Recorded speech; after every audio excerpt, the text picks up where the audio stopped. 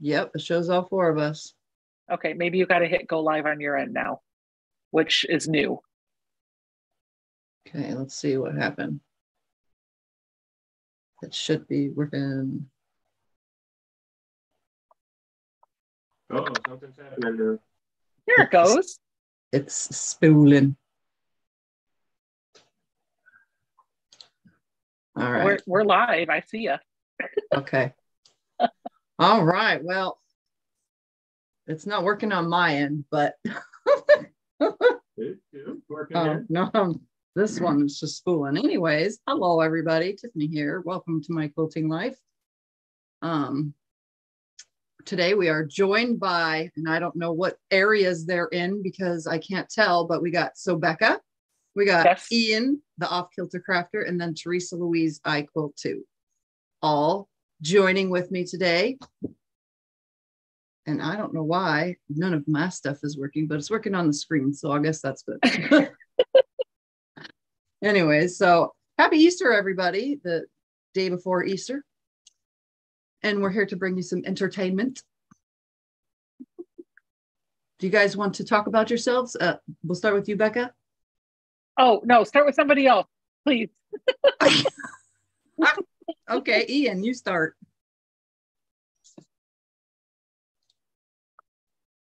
I can't hear you, Ian. You're muted.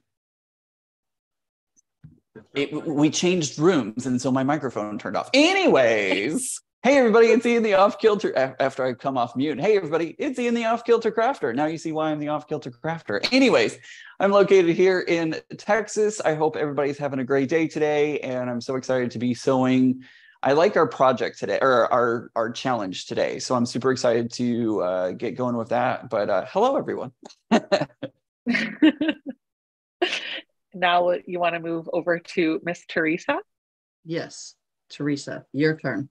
Okay. Hello, everyone. I'm Teresa Louise. I quilt too. And thanks so much for having me here today, Tiffany. And I'm happy to see Becca and Ian too. And I'm looking really forward to this challenge also, because I'm going to step out of my comfort zone and do something a little more modern. Looking forward to that. Yeah. So that's all I got. Which leaves me, and then we'll go back over to Miss Teresa or Miss Tiffany. And I apologize because I am the one trying to get all the tech working, and I think I was the reason we had problems getting things started. So hi, I'm Becca. I have a channel called Sew Becca, and I am really excited about today's Linework challenge because I don't normally work with Tula, and this is the start of probably embracing more Tula pink items in the future. I have chosen lots of bright solids, which are outside of my normal realm, and lots of Tula for the line work. So really excited about that. I can't wait to show you guys what I'm going to be doing today. Mm-hmm. Same.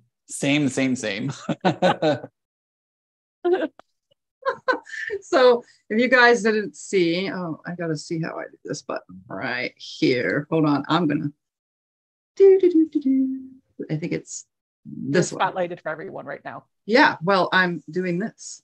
You're turning your camera off? No, I'm not doing that. Oh, it's not going to work. We are using Linework by Tula Pink. So that way you guys can see this is what we are using and working with. It is an array of black, white with a hint of color thrown in through the whole entire thing. But Tiffany, we don't see you. Your camera's off. Yeah. I didn't turn it off. It just says there you are. Oh, there you go. Look at that. Okay, well, it's a layer cake with hints of color throughout it. If you guys don't know Tula, I have not cut into mine yet. I had a last minute decision making change on what I was gonna make. Because I'm working on a slower machine. So I changed my mind for how quick I want to work. Gotcha. No, we couldn't see you. It looks like maybe you were trying to change camera or something. I don't know what happened, but it popped up with just your name. How do we want to run this? Like, let's get excited. Let's get the energy up. Let's do lots of fun things. Like, Well, I've kind of already started. What is everybody using with their Tula layer cake? Who wants to go first? I'll go first because I'm right here. Okay. Tula layer first. cake is matching up with the geode Tula fabric. 2 different colors. Why is their camera? Okay. That's what I'm doing. And There you go. do you have a pattern, or are you going to share what kind of pattern you're doing? Or I am kind of like making things up as I go. okay. This should be interesting then. Improv quilt. Yeah. I don't know. She comes up with some pretty good stuff. She does. She runs rings around us every time she sews anything together. Maybe if she's got to spend time thinking about what she's going to do, it'll slow her down enough for us to actually make a block. Maybe. Oh, that would be Maybe. Ian, what does your shirt say? I'm reading it backwards. Love, empathy, compassion, inclusion, justice, kindness. That's nice. all the good things. All the good things. I am going to be working on, I also have already I've done pre-cuts of my layer cake. And then I have this pack that I actually got from Becca of Kona solids in rainbow. And I'm going to be combining those today in a pattern that is, did you link it down below, Tiffany? No, I forgot all about that. That's all right. No big deal. I am going to be working on the Spring Picnic Quilt Block. This is from itsonlyfabricandthread.com. It's on her blog, and it's going to be the pattern that I'm going to be using today. Well, what about you, Teresa? What are you using? I'm using the Lineworks layer cake. Of course. What are you using with it? I'm just a smarty. You are. I am. Okay. And I am also using the geode fabric, but this is the color I'm using. Purple or pink? It's you know, that one's like a purplish pink. Purplish pink. Yep. It's got purple and pink in it. Yeah. So I'm using that. And then I'm also using a very light gray, because normally I don't do gray, but this one kind of calls for some gray, I guess. And okay. And the pattern I'm going to do is out of the fat quarter style book. Okay. And this is from It's So Emma from the Fat Quarter Shop. And I'm going to do the quilt called Flutter. Oh, okay.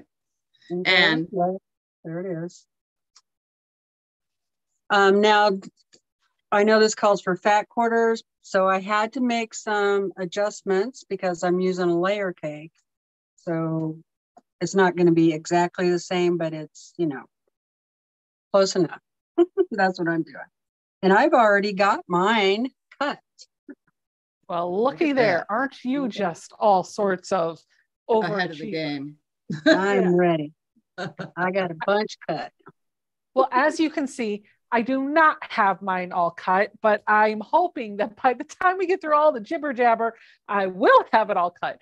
Most of it starched. I still have to starch my background. With my layer cake, I am going to be using some Tula solids. And my goal here is I'm going to use this black fairy frost as the background. And I saw Beth from Goody Goods do this with the Lulla Boutique line. I'm going to be putting together the kaleidoscope of stars, and I'll spotlight myself so everybody can see this a little bit better. This is the pattern that I'm going to use. And the thing that I like about it is it's basically a sawtooth star, but you only have star legs on 2 sides of the square. And then you kind of put things together topsy-turvy. So my idea was I already made a block. This is what my block will look like. I'm going to make a bunch of these, and then I'm going to put them together all different ways into the quilt to kind of give it that motion. I'm going to use the solid colors, the bright colors for the star legs, the black for the background, and the square right here that's going to be my layer cake. So that's what I'm working on today. I have starched all of my layer cake pieces and cut those down to what the pattern says. And now I am cutting my star legs and my background. And that's a free block? No? No, this is a pattern you have to buy off of Etsy. Okay. I can put the link to it in the Etsy shop down in the chat. I'll do that in just a couple of minutes. I think it was like a $10 or a $12 pattern.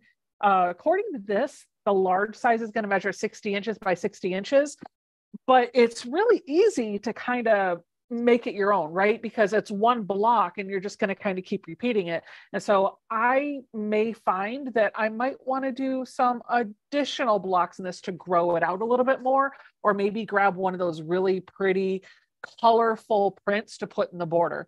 The goal here is that I want to keep all of the bright colors isolated as much as I can. The big pops of color, I want those to be in the star legs. So are you going to care about where your fabric, the Lineworks is? Because some of it is directional. So does that matter to you? No, because if you look at the pattern, I'll show you in the overhead camera really quick. If you look at the pattern, the way the quilt is laid out, the stars are going in all different directions. Sometimes they are upside down, sometimes they are backwards. So I'm just going to let that be the way it's going to be. This quilt isn't going to have a top or a bottom. It's going to be sometimes upside down, sometimes sideways. It's square, so I can kind of turn it however I want it to be.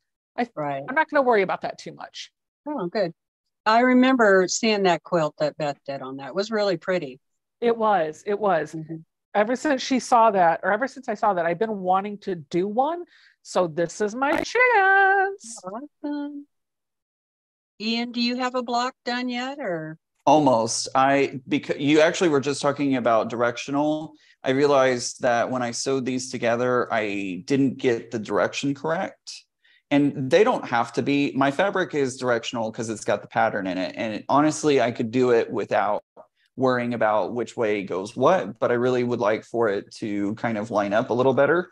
So I'm going to go ahead and pull Jack out already, not 5 minutes into it, pull Jack out and start working, but it's fine. It's fine. It's totally fine. It's fine. It'll be fine. It's fine. This pattern that I'm doing is really easy to do if you have directional fabric. That's one of the reasons why I picked it. Plus, I've been wanting to do this pattern anyway with Tula fabric because I thought it would look really good. And I'm going to be doing some sew and flips, and then as I sew those from corner to corner, I'm going to do another stitch so I get to cut off a half square triangle, and then I'm hoping to use those either on the back or in the border. Yeah, I'm actually going to do the same thing, Teresa. I've got my bonus half square triangle units, and this is going to be just cutoffs of fairy frost, right? And then I'll have that big pop of really bright, bright color that I'll do something with. I think whatever I do, if I end up using these in the border on my quilt, I'm going to probably want to add an inner border to add some negative space so you have a place for your eye to rest before we give it even more visual stimulation. So I'm not sure what I'm going to do with them, whether it's going to be in the back or on the border or for another project, but I am doing a second line just like you are and saving the excess. Yeah. And I also thought if I don't have enough for the border or I don't want to put them on the back, maybe a couple of throw pillows, Oh, yeah. Make a couple of pillows. So then you have those to match your quilt. I think that would be really cute. I think so too. Yeah. I'm going to resize my window a little bit because I just realized I'm not able to see any of the chat, and that's no fun. Part of this is being able to talk with people while we're sewing. So there we go. Yeah, I have my chat up I've been watching chat go by on my TV. So been watching everybody. As they chit chat away.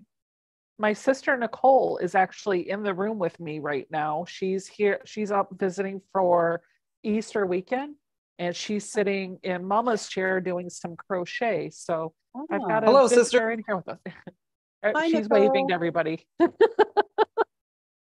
She Hi, doesn't Easter. really like to be on camera, but she likes to be in the room while I'm doing this stuff. So Sure.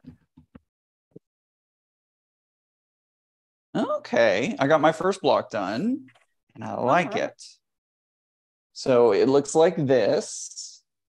And it's fun because you can either have it upwards like this, or we can flip it around and have it go like this.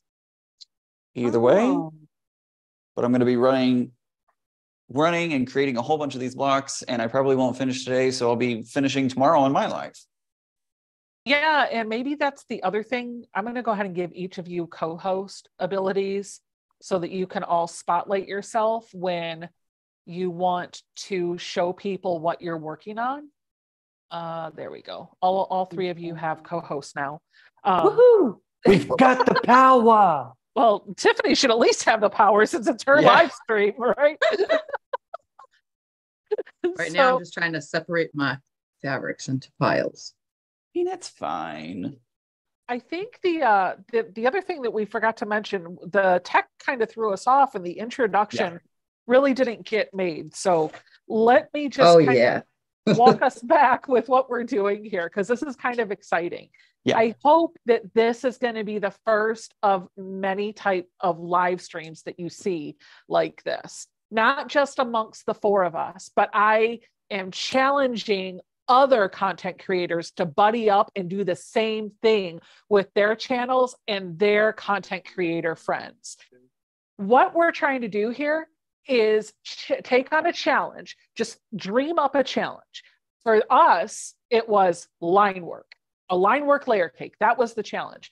We all have to make something with that fabric. It doesn't have to be the same project. There are no other rules other than you have to incorporate the line work layer cake. And this all stems from a year ago when Tiffany and Ian went to QuiltCon in Phoenix.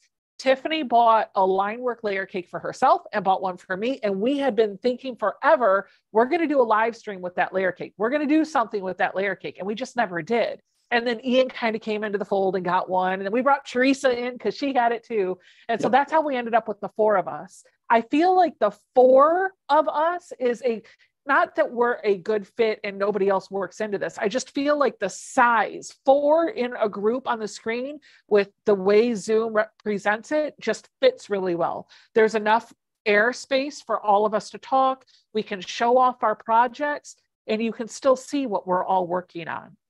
The goal out of this is that we are starting our project. And at the end of this, we're going to finish it on our own channel in our own content on our own way. So Ian just mentioned that he's not going to finish it here, but he's going to continue working on it tomorrow on his live stream. Teresa's going to work on hers on her channel. I'm not going to work on mine on my channel, but I am going to show you how it's coming together in my weekly vlogs. So we've all got our own format, our own type of content. We're going to keep you updated on how these are going together. So if you want to see how Teresa's, Ian's, mine, or Tiffany's are going, you need to make sure that you're subscribed to all of our channels so you're catching those videos.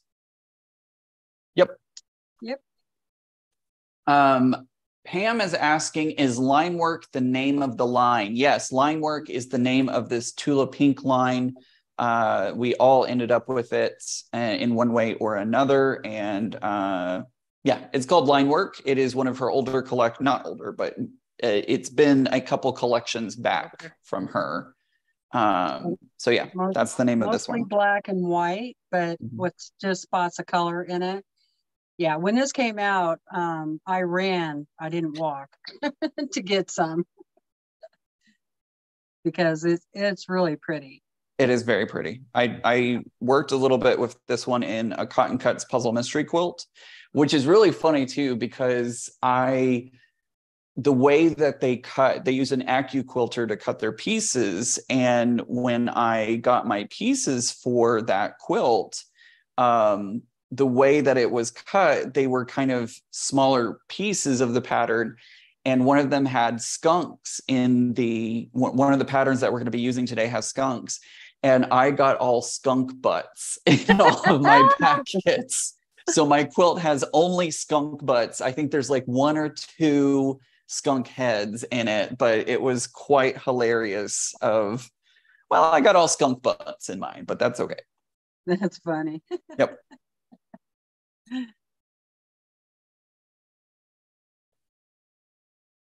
So if there are moments where we're quiet, it's honestly because we're kind of busy working and figuring things out. Feel free to. And Ian and Teresa, are you guys going live tomorrow?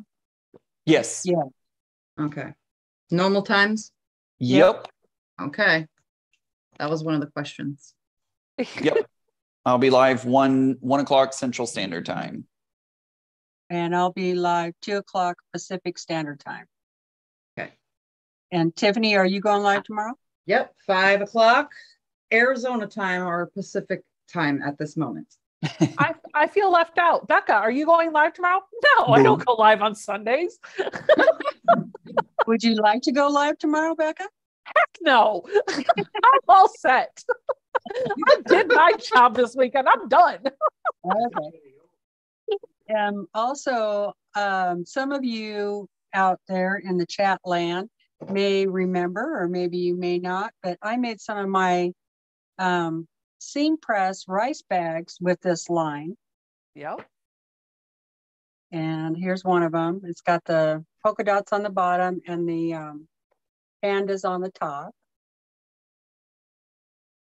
And then this one is a little heavier. Well, what made us all decide to be quilters is one of the questions. We'll start with you, Teresa. Yeah, Teresa, we'll start with you. Well, I was kind of stuck in bed, not able to do anything. And I just started watching YouTube channels and started watching, then quilting kind of just came up. And I'm like, I got interested in watching the quilting. And I'm like, boy, I wonder if I could do that. And, I've sewed since I was 8. So I figured I could do it, So I started watching Jenny Doan. And so I just started, and I already had fabric because I used to make like aprons and stuff like that. And so I just got out of bed and started sewing quilts a little bit every day. And that's kind of how I got into it. Jenny Doan just pulled me in. I'm like, well, that looks easy. And all I need is a charm pack, so I started ordering like the pre-cuts. And, but I ordered them off of like eBay and places like that where I could get them real cheap, And all I really knew at that time was Moda, because Jenny always said she was using Moda this, Moda that, So I figured that was good fabric, And yeah, I got quite a few charm packs, like for $4, $5, $3 off of eBay. But that was, probably 7 years ago or so. And I just fell in love with it. And I fell in love with that you can be creative in quilting, and you could work with colors. And nah, you can't be creative in quilt. That's not possible. Right? Yeah. So. All right, Ian, how about you? What was the question? How did you get into quilting? Oh, right, that one. I got into quilting because I had a quilt from my aunt. My aunt made me a quilt when I was in middle school that was Harry Potter themed. I loved it. I literally had it on my bed every single night and slept with it all the way through college. And in college, it literally started to disintegrate. I used it so much that it literally started to disintegrate. And so I said, hey, can you make me another one? And she was like, no, but we can make one together. And so we made a ginormous, like 96 by 100 and something inch wide quilt. It's huge. And I have gotten the bug ever since for quilting. Miss Becca? Why did I start quilting? No, it wasn't. Nicole sitting across the room going, it's something that you always, well, no, she's not wrong. Isn't it because you did too many crafts and you needed one? So, okay, what she's referring to, I've forgotten all about this. This is how well my sister knows me. When Nicole had her oldest 22 years ago, gosh, anyway, when Nicole had her oldest, she and I went to Walmart. I forgot all about this. And we bought one of those hand sewing machines. You know what I'm talking about, right? Oh like it looks like a staple gun. We Yes. bought one of those and a kit, and we were going to make a rag quilt. I didn't know that that's what it was called at the time, but that's what we were going to make. And I could not get that thing to work. And spoiler alert, I saw the brothers try to use that thing. So I know that an experienced quilter has a problem with that tool. But anyway, we bought that and I just kind of gave it up. And I never really wanted to sew. I never really wanted to sew. At least I didn't for a long time. And I had a friend that was, she had started sewing and she wanted to show me how to sew. I did take a home ec class. So like for 10 weeks, I learned how to make a pillow and I learned how to sew on lined paper. You had to follow the line. That was it. But I never really had any other experience. I loved to craft though. So I went to her house one weekend and she showed me some basics. I made a little project. And I walked away kind of smitten. I bought my own sewing machine that weekend and I just dove in. And it's funny because I said I never wanted to sew. I didn't want to deal with the machine. It's too complicated. No. Well, I found that I loved that. And then I used that to try to make dresses for my daughter. I was not good as a seamstress. Man, if your garment is off 1/4 inch, you can't use that. But if you're off on a quilt 1/4 inch, you can still use the quilt. You can still cover up with it. So I had started making bags and clothes and stuff like that. And my mom was the one that kind of got me interested into it. We had bought some panels and we made blankets one year for all of the grandkids. And I didn't even know that it was free motion quilting. That is what she was talking about. She was talking about quilting it, sewing on the blanket after it was assembled and drawing outlines around all of the Disney characters that were on the panel. I didn't even know that that was a thing. I did that. I left the feed dogs up. I didn't put a different foot. Like I did it. It doesn't look great, but I did it. And I really enjoyed that. And because of that, I started getting into quilting a little bit more and more. And what really drew me in was I had a very small table with my small sewing machine to work on.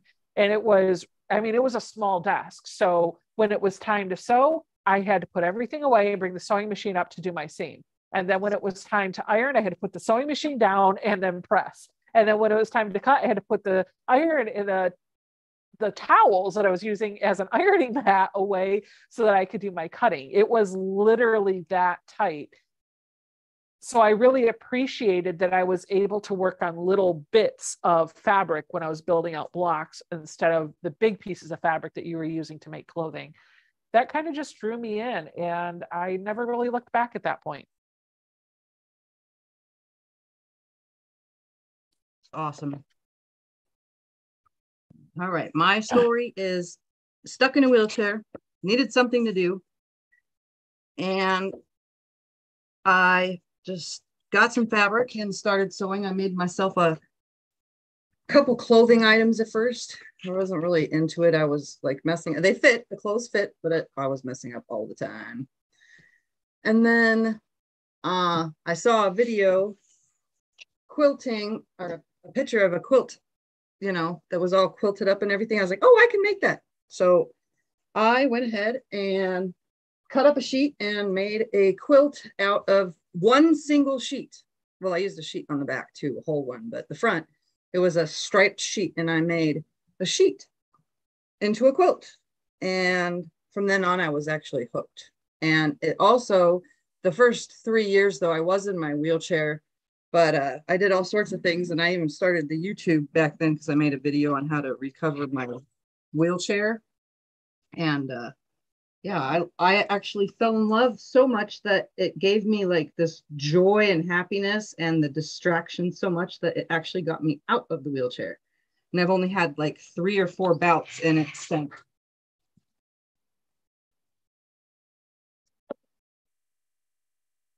So that's how I got into quilting. Quilting is therapy. Yes, it is for me. Yeah, very much. Sure helped me get up out of bed, give me something to do, and it kind of takes your mind away from your aches and pains, Yes.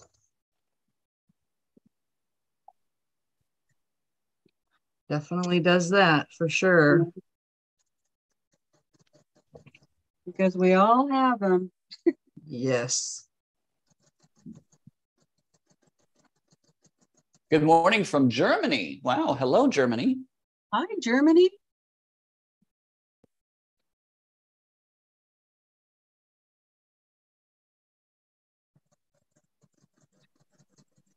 Mine was, I had a ATV accident, on a four-wheeler that ruptured L4-5. Ouch. And caused a bunch of other problems. Cracked my pelvis, that kind of. So I was in bed for quite a while, but because of that accident, it flared up my fibromyalgia. And it just took me forever to get out of that flare up. It was terrible. Terrible. So I'm glad we all found quilting, or something we could do to get us motivated. Yeah. It's interesting. You guys were talking about how quilting is therapy. And I haven't had to use quilting as a physical therapy, but I have found that quilting is a emotional and mental therapy for me. Absolutely. It really improves this medium. This activity improves my quality of life, and it really settles me a lot. And I didn't even realize that I leaned on it as a therapy until we were in transition from our old home to this one. And my husband actually picked up on it. That was a time of really high stress in my life. And I didn't realize that I was using quilting and sewing as a way to cope with that stress until I couldn't sew or I couldn't quilt. And the stress just got really bad for me. So, yeah, I think it can be a lot of things for a lot of people. And for me, it is definitely a way to kind of keep my emotional, mental well-being nice and even so I don't go crazy. Yeah. Can you all say what pattern you're doing one more time? I was just going to say maybe that. Type it into the chat. Sure. Because I forgot to put it in the description of the video. Yeah, not a problem. I'll put a link to mine. Let me just find it.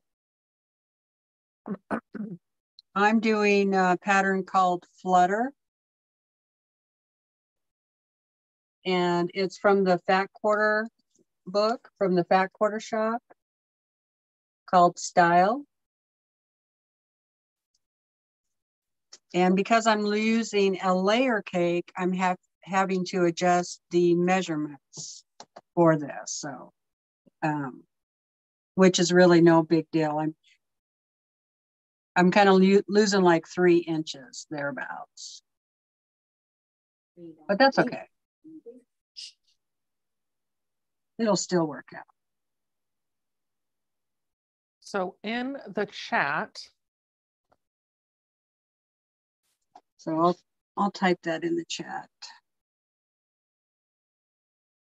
I just popped my pattern into the chat for everyone.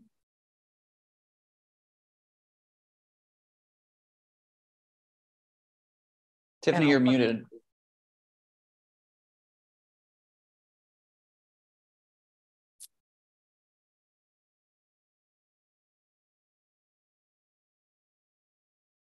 Craziest inspiration for a quilt would be, I don't know, just mismatching all the fabric and throwing it all in one quilt. That's the craziest. Just taking a pile of fabric going, I can make a quilt out of this.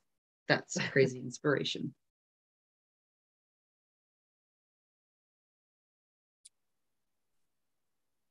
Tiffany, can you try unmuting and sewing and see if we can hear you? Because Zoom has that software. It should be reducing the sound of your machine. Try talking while you're sewing. Okay. I'm going to talk while I sew to see if it works. Yeah.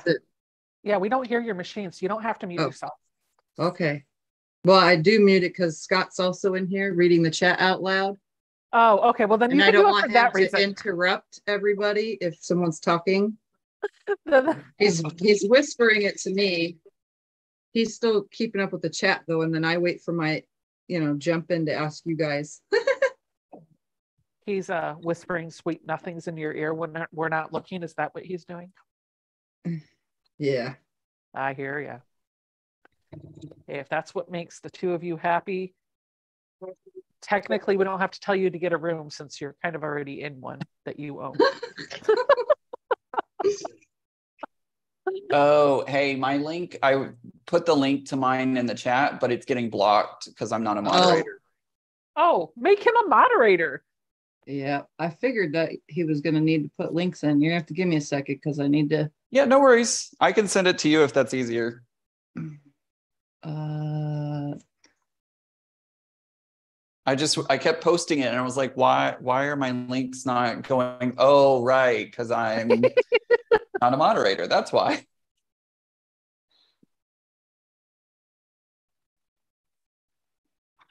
When I'm done with this, I'm going to send it over to Beth from Goody Goods, and she's going to quilt this for me.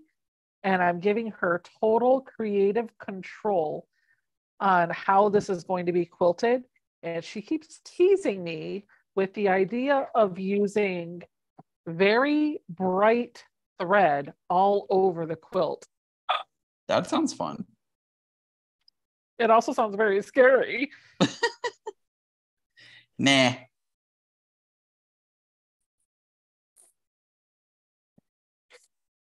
Type something in the chat, Ian, because I don't even see your name in here.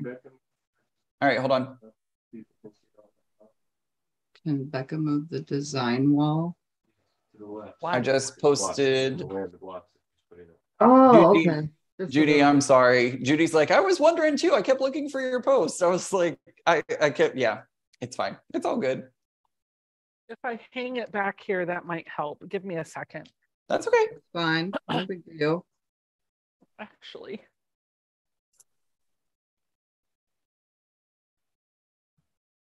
There you go, Ian. Should be on. Find out.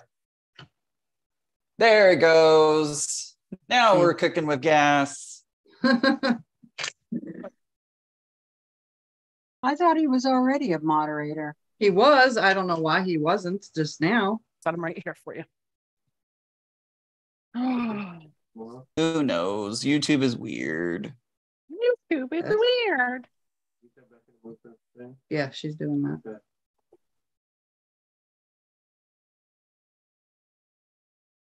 Where did you get your fabric at for this? Mine I bought at QuiltCon, and the fabric that I have going with it I got at another quilt show. But Becca's layer cake also came from QuiltCon.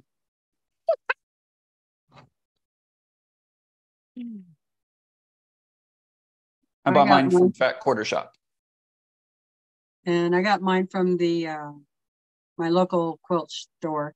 Hey, were your guys's blocks in your layer cake, did they really measure 10 inches? I don't know. I starched them before I started cutting. I don't know. I didn't measure them. I'm just no idea. randomly I didn't doing measure mine. But I have had, Teresa. I have had, Teresa, I bought a Tula layer cake when I first started quilting, and the squares did not measure 10 inches. They were like 9.5. Yeah, that's what mine were. And it was from the manufacturer. It was not hand cut by the shop. Right. Yeah, I bought, this was from the manufacturer here, the one I have. I just counted right now. What did you say, Scott?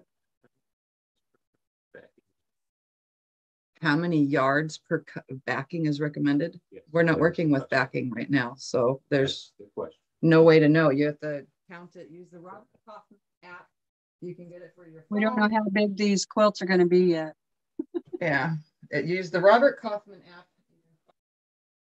And it's for measuring how much fabric you need for your bag. Oh, thank you, Sewing Barbie. I appreciate that. There. Let's count how long it'll take before this falls down. 10, 9, 8, 7.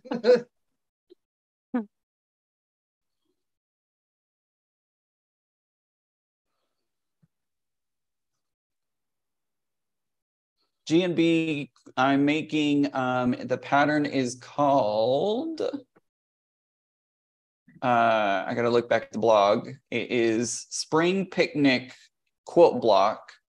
And I have posted the link in the chat. I'll post it again really quick.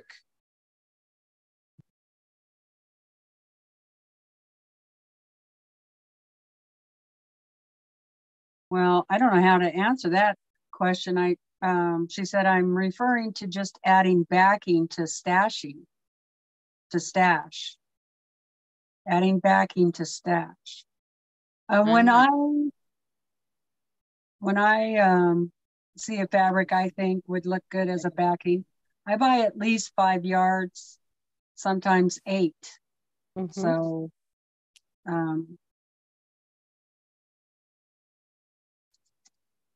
for new quilters, I highly recommend all-in-one Quilters Reference Tool book.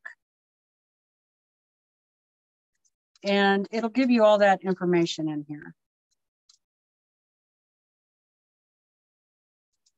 Really good book. You can get this on Amazon.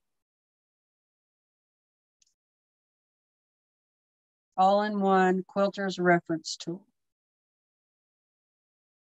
It has yardage requirements, cutting instructions, setting secrets, choosing your supplies, piecing techniques, and more. And more. But wait, that's not all. Yeah. For an additional $9.99. Right. Well, wait, there's more. If you act now, we'll throw in a second one for only 100% of the original price. You'll get 2 for the price of 2. But you'll save on shipping. That's right. You're so funny. Billy. That kills me. I like it when they over exaggerate how difficult things are. Oh my gosh. The black and white footage that they do in infomercials where the lady's trying to like sit in a chair and she like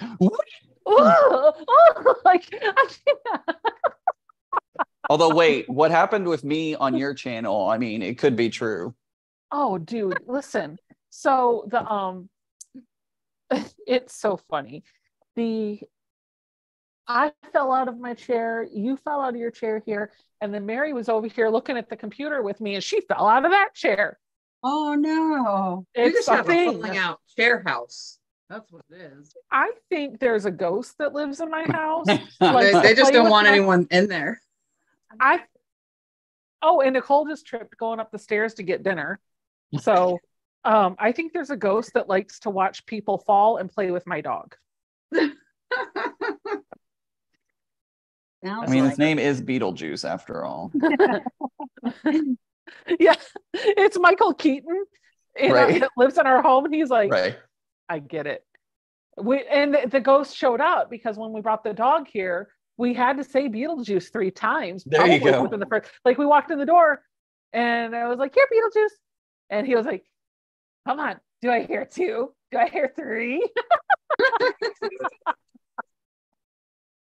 Okay, use flannel for a design wall or fleece. What do you guys use for a design wall? Flannel, fleece, batting? What do you use? Batting. Just batting? Yep. Design wall, what's that? This is actually I know mine should be getting made. So this is one of the off the wall design boards. I've got this size and then a really big size.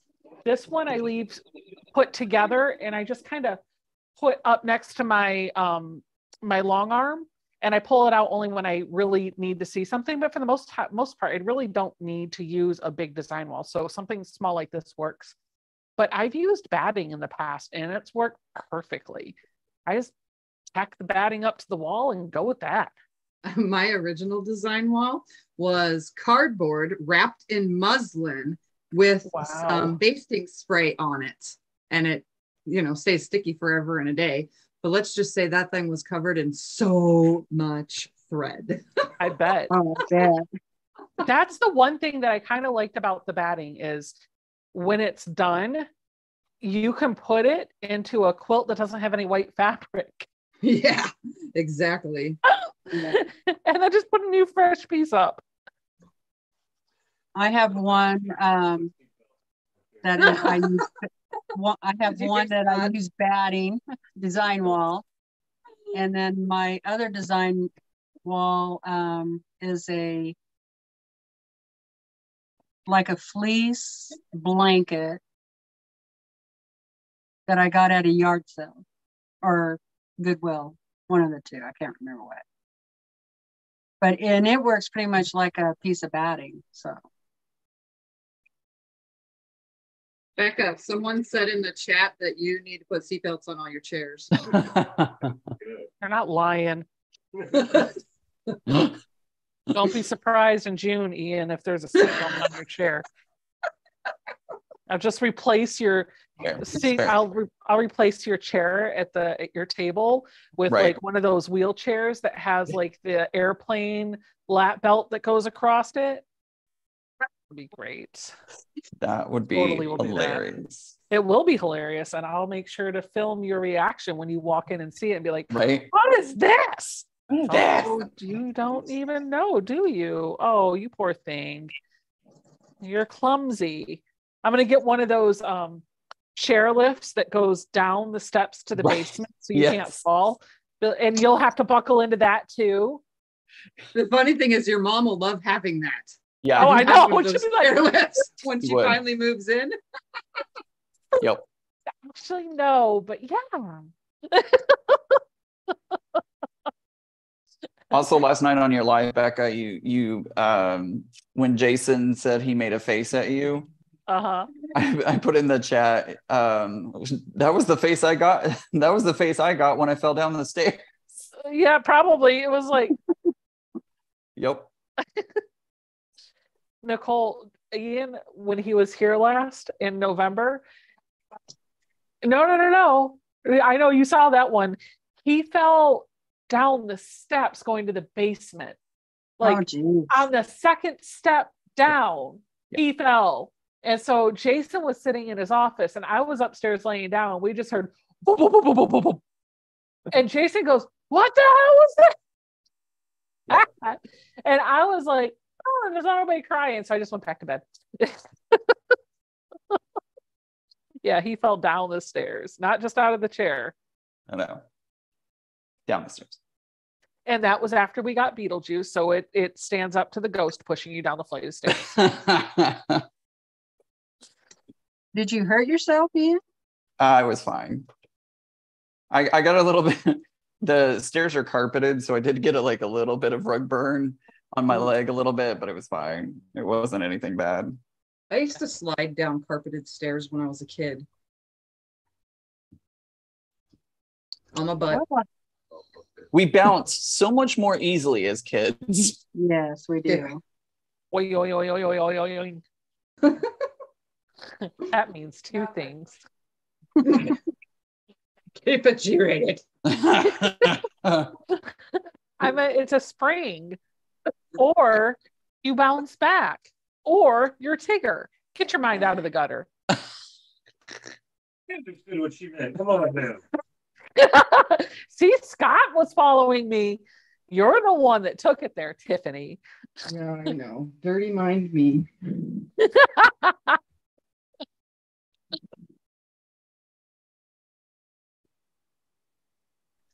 Yeah, Becky, my Quilt Guild, they use a large tablecloth, that like a picnic tablecloth, I guess it is, because the back of it has that, I don't know what kind of material it is, but it helps it stick to the surface. And it's the grabby material. We'll just call it that. Grab it. Grabby. How often does your quilt guild meet, Teresa? Because you can't, over the winter, I saw you couldn't even get out of your house a couple of times. They meet once a month, but it's just right down the road. Oh, got it. I could walk down there if I wanted to. You posted some of those videos of you like shoveling your driveway and everything, and I was like, no, thank you. Oh, I know. It's terrible. It is starting to melt. Every time her yard is covered in snow, I'm like, no, not me. Keep it away. Keep it away now. Right? It's still covered in snow. Yep, you keep it. I know. It is starting to melt. There's a few spots that I can see the grass now. Although it would be kind of cool if it was really, really snowy and the snow was up almost to the second story of a third story house, and then you jump off the third story into the snow. I don't know how to get out, but I would do that. No, oh yeah, no. That would be cool. Yeah. This is spoken from somebody who apparently doesn't live with snow. If the snow comes up to the second story of the home, there are much more pressing issues than jumping off of the roof of your house into a bank of snow. Yeah. This is coming from the lady who's like, ooh, weather outside. Let's climb on the roof. Well, they've been doing that in Northern California, or in the Tahoe area, I think it is, in the mountains above Tahoe. Ian, what's the name of the quilt behind you? So the quilt behind me is a pattern called Air Traffic Control. It is by Crimson Tate. It is a paper piecing pattern. Try saying that 5 times fast. Okay, paper piecing pattern. Okay, I'll stop. I can't do it. Yeah, right. Yeah, it's a paper piecing pattern, and it is called Air Traffic Control. I love it. It came out so well. This was actually the first one that I quilted myself. And I used Crimson Tate offers paper looking fabric. So these actually look like pieces of lined paper. And it's funny because when I show this quilt off, people are like, did you use paper on that quilt? And it was like, well, technically, yes, but no, that is paper fabric. I know that fabric. I got some of that fabric. I used it. I don't have it anymore. It's gone. I love it. Lily says, didn't you grow up in Michigan with lots of snow? Yes. So when we see snowbanks that get up past, mid calf, I'd say, definitely knee, it is not exciting time. It is, oh crud, did I fill the freezer with enough food time?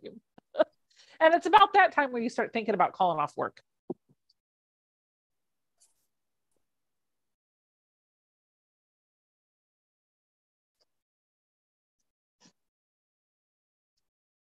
And he's like, remember snow growing up? Yeah, I remember it.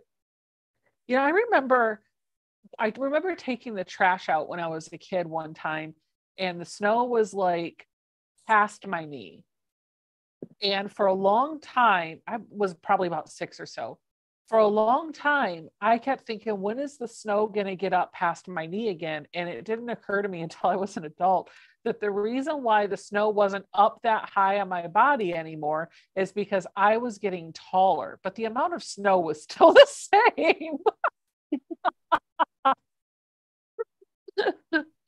Makes sense.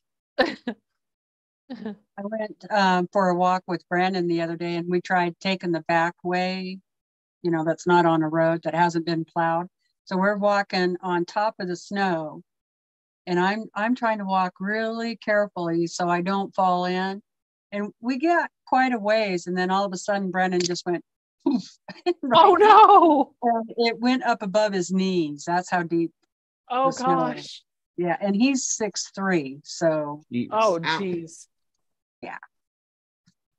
That's a lot of snow still on the ground. Yeah.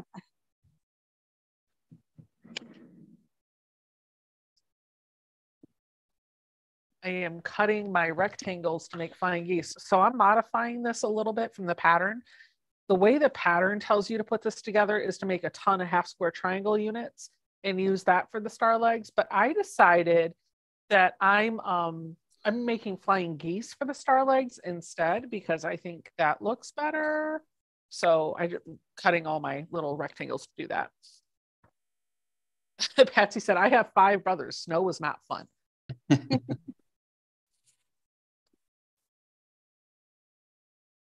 We made it over to, there's a gazebo quite a ways away from the house.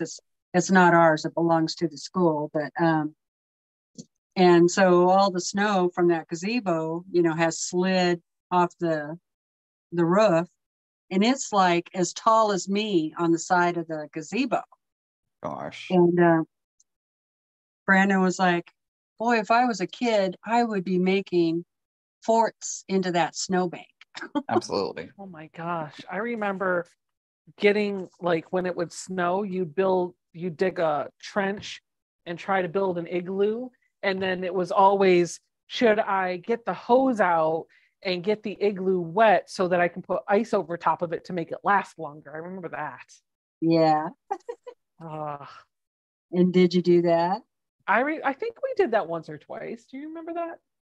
Nicole's saying no. Maybe I did that in my dreams.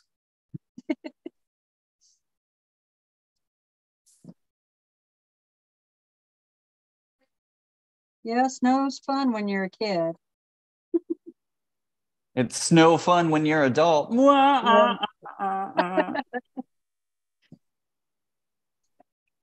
I remember you wait.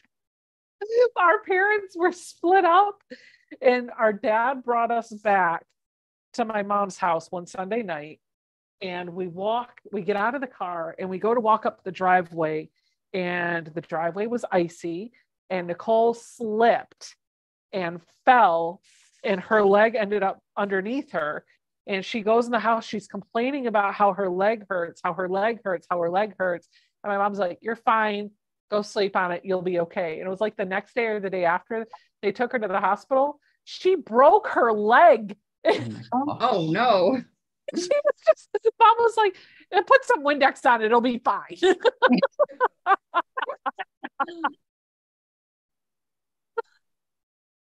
Mom felt so horrible. She's like, oh, I bet. Gosh. She thought she was just exaggerating and blowing it out of proportion. No, Nicole had a broken leg. Linda wants to know if I sewed any more of my rainbow log cabin blocks. No, not this, not today I didn't, but it is on my list to maybe work on tomorrow. We'll see.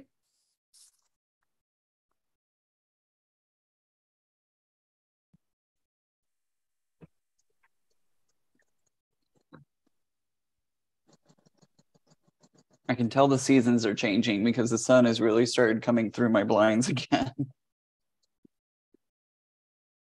You have things called light. Becca? I can. How many ounces does your bottle hold? Like 24.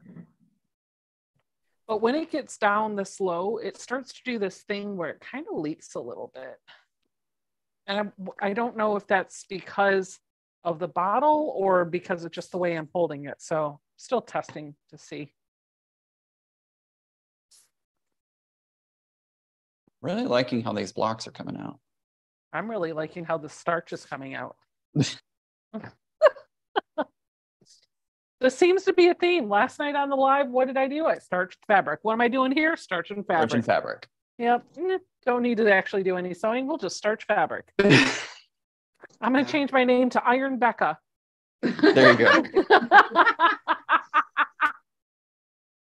See, now you know why I just don't take the time to starch. If a block needs starched after it's made, then maybe, but I think it's just a waste of time in the beginning. Just like pre-washing. Unless it's like Tiffany? A horrible red. You know what, Tiffany? This is for you. You're welcome. You're welcome. You're welcome. Your room just doesn't get to smell like this lovely lavender. That's it. That's your problem. That's your fault. I'd probably fall asleep smelling the lavender all day. I'd be like going to sew after I've starched my fabric and be like, bam, hit my head on the sewing machine. I think that would make it so good. That needs to be an awesome short. Like, could you picture like you're like a short where you're like sewing, right? And then it cuts over to the Iron Man and he sprays some purple liquid and he's just like pressing away. And then it cuts back to you and you're like,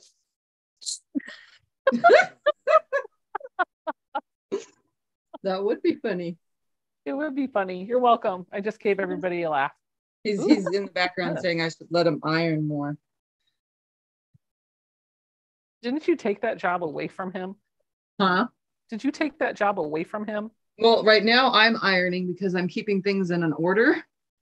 And if I pass it to him, it'll get out of order. He'll iron it, but it'll be out of order. And I'm in an order mode. Digital Donna says, my son jumped off the top bunk beds and complained about pain. I told him it was nothing. 2 days later in the ER, they told us his toe was broken. Oh, man. Gosh. Whoops. Whoopsie daisy. Oh, hey, hello. What's everybody's preference for starching your fabric? For your starching. I don't use starch. I never What kind of starch? I use Best Press. I never starch. I use Fontless, the spray can, if I need it, the heavy starch one. That's what I use too. Yeah, that's what I use too. Yeah, but I rarely starch, so. I only use Best Press and that's it. I don't use starch otherwise. And I like to get the wrinkles out of my fabric before I cut it. I do mostly, but if I'm like doing something like quick, I tend to ignore wrinkles and just start sewing. Yep. I did use Best Press on all of the fabrics for my legit kit, which I'm noticing is helping with the legit kit a lot. Look at that fabric. Video doing what quote? This one? Oh, yes. It'll be on a Monday, I think. Which legit kit are you doing? I'm working on Margaret the Boxer right now. I have another one that I'm working on here shortly, but more info soon. I'm working on a Violet Craft one. It's the tiger. I saw last night. Oh, did you see my tiger eyes? I got them done. Yes, they look so good. Well, Tiffany, did you see them? See what? My tiger eyes. You should show everybody. I will show them right everybody. There. Okay. You ready? Mm-hmm.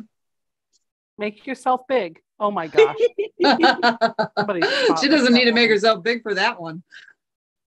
Oh gosh. That's funny. You guys didn't know I was so funny, did you? Oh, we knew. Oh, we definitely knew. We definitely knew. They look pretty good. Wow. I also saw you have to rip some of your seams last night. Yes, I did. Because I started on B instead of A. Oh no. Oh, where am I going? I just tried to iron my like not even a full block. I just walked away. It was like, okay, time to iron. Oh wait. No, Ian is doing it. Which one of you is doing the monthly legit kit thing? Just you, Ian? No, Ian and I both are doing that. Yeah. Okay. Although I'm not going to be doing have no idea. tutorials. I'm just sewing it and showing my progress. Is there any word on it? Does either of you know? That was the question. Any word on the monthly budget? Wow. It's happening. I know Okay. that. Funny, you should mention it. We're testing the pattern soon, and there will be a timeline delivered shortly. So just keep your eyes peeled to the website. And as soon as we know something, we'll post it on social media too. So you won't miss it. They will be able to post it on their pages because I'm not doing that one this time. Well, you could still post it on your page too, Tiff. Oh, I know. You still have an affiliate link. You still would get some of the moolahs. I Promise you, everybody will hear about it as soon as we are able to start posting about it. Promise you. Okay, looks like some of the people in the chat do know that I am silly. Oh, well. Well, for more further silliness, don't forget to subscribe to Teresa's That's channel. right. And for more silliness from Ian, don't forget to subscribe to his channel. And Becca, definitely don't forget to subscribe to her craziness. Yeah. Don't forget to subscribe to Ian's channel because you might get to witness him falling out of his chair.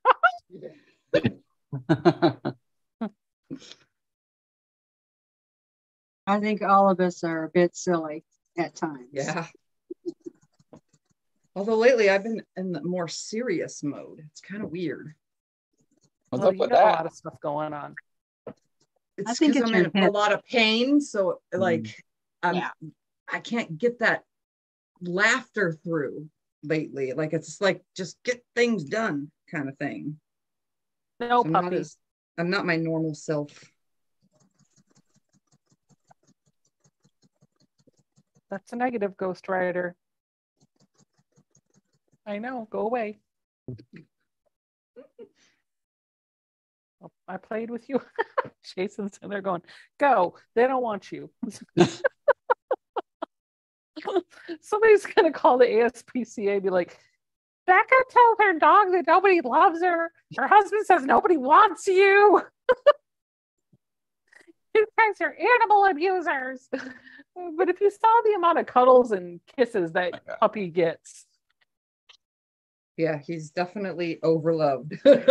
Oh my gosh. He's spoiled. Spoiled. Question for Becca. Hello, Susan. What's the question for me? When you get a chance, Becca, you should post a picture with his new outfit on. I will. I will. And his collar. Well, okay. So funny thing, talking about outfits. Funny thing, we had bought these licking sleeves. They're kind of like dog onesies, and they've got snaps around the tail and stuff that you put on for post-surgery because we had the surgery. Dun, dun, dun. Yeah. And we put it on him, but he has figured out how to use his little teethers to undo the snaps. So we're like, oh man, come on. He hasn't taken any of the stitches out because we ended up putting the collar back on him with that. And we're like, okay, well, we're going to have to do this. And then I started thinking, I was like, well, he can't get to his stitches when he has the fabric covering it. And the problem right now, and he leaves it alone if there's fabric over it, but what he keeps doing is trying to take off his onesie, and he keeps using his teeth to unsnap it. So hubby and I went out this afternoon to get some stuff for Easter, and we bought two zippered up onesies, like sleeper onesies for a 3-month-old, 0 to 3 months, brought him home. I cut the feet off of both of them and put a slit in it for the hole for his tail and put that on it so that the zipper's on top of his back. He can't get to anything now. And he's leaving his stitches like it works perfectly. Donna told me when we told her we were going to get the surgery, she was like, you need to get a onesie for him. You'll regret it if you don't get a onesie. And I was like, okay, well, I looked on Amazon, they had the dog thing. So I got the dog thing. Save your money. If you do this, if you have a dog small enough to fit into a onesie with a zipper, do the onesie with a zipper. I promise you that's the right way to go. Good idea. So It's been almost a week since the procedure. He has to wear the collar for 2 weeks, but he is leaving the incision site completely alone. So while he's walking around the house and stuff, he can't get to the stitches with the way the onesie's on it. But we are not making him wear the collar right now, but we are keeping a close eye on him. And if he starts to show any interest in that area, then we're putting the collar back on, because I'm not going to take a chance. Will you be sewing tonight? LOL, Susan wants to know. Sewing where? Here in my room? Do you mean like staying up all night? I don't know. Oh, we have a visitor. Hi. Aww. Thumper came to say hi. Thumper, do you want a brother? Thumper, you want a brother? We're talking about a puppy, so I had to come because no puppy feels the show. Only me. Oh, Thumper wants a brother. He wants to hang out with Beetlejuice. He says, I'll straighten that pup out. Dude, we figured out that Tommy is training the dog. So Tommy comes down the steps and sits like the second or third step up from the bottom. And he sits there and he stares at the dog. And he keeps coming down a little bit more and a little bit more and a little bit more. And we keep a baby gate at the bottom of the stairs. And now he comes down and sits on the floor on the other side of the baby gate. And he just sits there and stares at the dog. And we thought he was looking at the dog to like, why are you here? Well, as soon as the dog comes within a certain perimeter of him, he'll hiss at him, or he used to. He doesn't hiss anymore. But if the dog comes in Tommy's presence and starts getting hyper, the cat hisses at him and runs away. And then he'll come back down the stairs. If the dog comes in his presence and remains calm and sits in front of him, then the cat will sit and just kind of like look at him. And he'll be calm, which is what the dog wants. He wants to investigate the cat. So the cat will allow him to investigate him as long as the dog stays calm. The second the dog starts to get hyper, the cat hisses at him and runs off. And I'm like, that's why the dog's starting to get calmer, because the cat's teaching him how to be.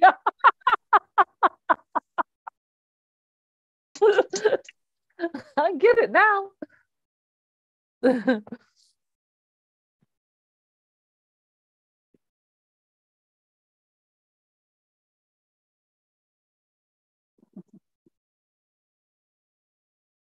Well, it sounds like they're starting to get used to each other anyway.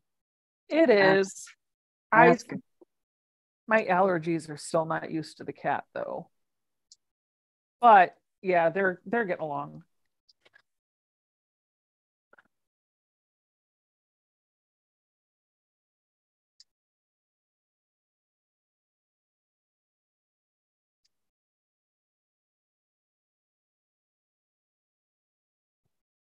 Our piles are starting to disassemble themselves.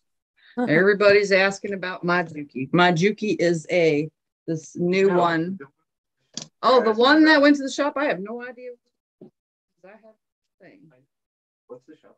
Oh, yeah, it went on Thursday. The shop to get fixed. What kind of fixed? Electrical. Never mind. It's an electrical problem. You're fixing the wiring? Yep, the wiring.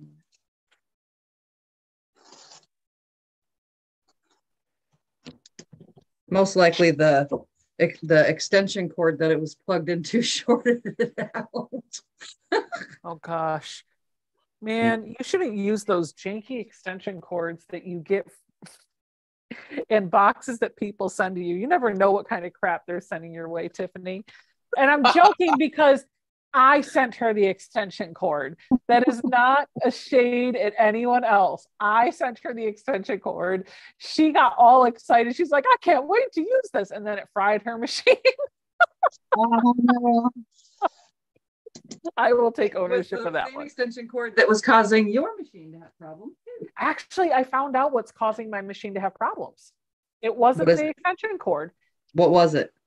Do you remember Ian saying, hey, Becca, you should unplug that USB fan that's in the long arm because I wonder if that's causing problems. I was like, no, Ian, that's not it. That's not it. Yeah, that was it. Did you plug your channel locks back in? One behind. Yep, they've been plugged in for weeks and not a problem. Bottom one underneath. Yeah, No, Becca, I think you need to start listening more to your friends. Well, you know, like my friends were like, "You're over oiling the Juki." I was like, "No, I'm not. No, I'm not. I know. No, I'm not." I'm wondering how.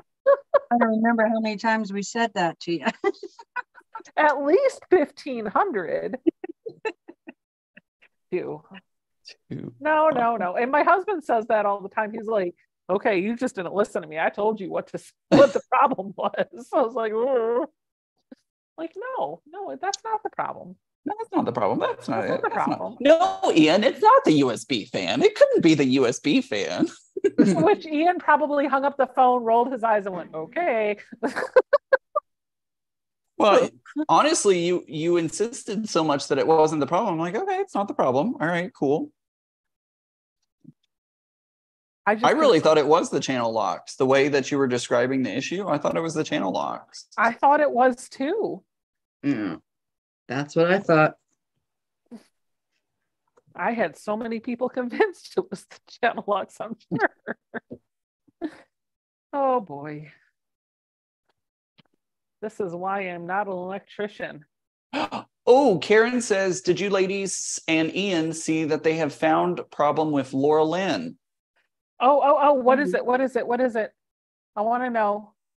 Let us know what it is. Oh, here it is. It's right here. Everyone, good evening, everyone from Winnipeg, Manitoba. It was good to watch Kent and Marcus work on a quilt this afternoon for YouTube. They now know that LL has an obstruction in her small bowel. Oh. Oh, good to hear. Good to hear that they found. Like, what's the next step? So you have to have surgery. Okay, so it's not like it's serious, but it's fixable. Yes, it is fixable. Good. Huh? Which can cause obstructions, yes. Somebody said I wasn't talking very much tonight. I'm sorry.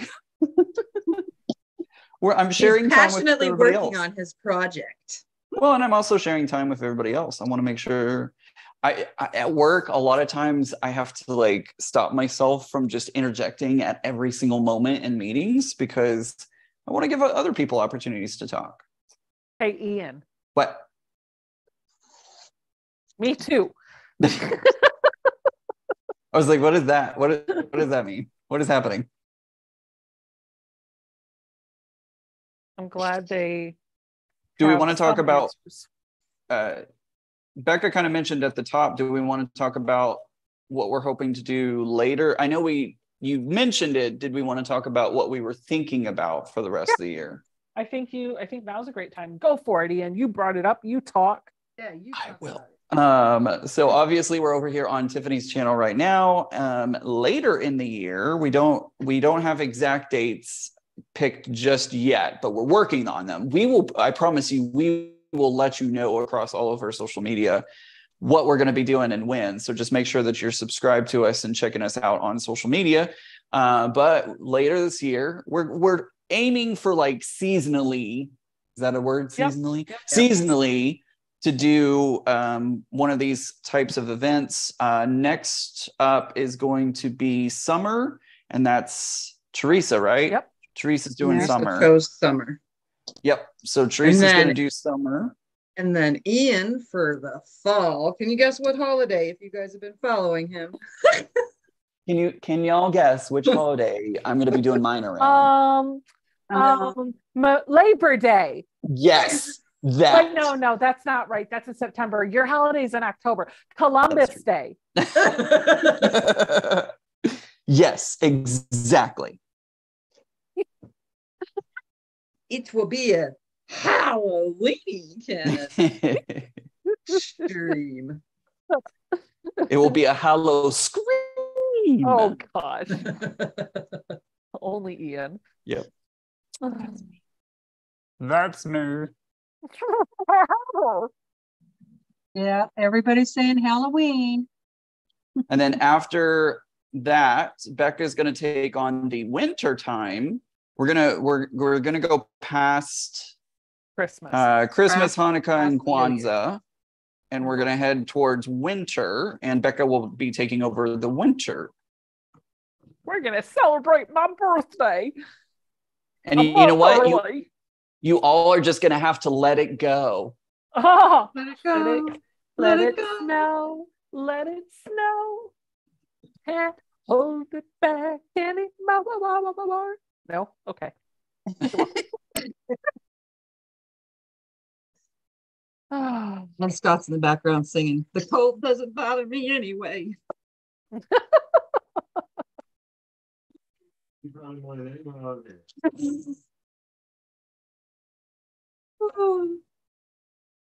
That was the top dog movie in this house for like 4 years.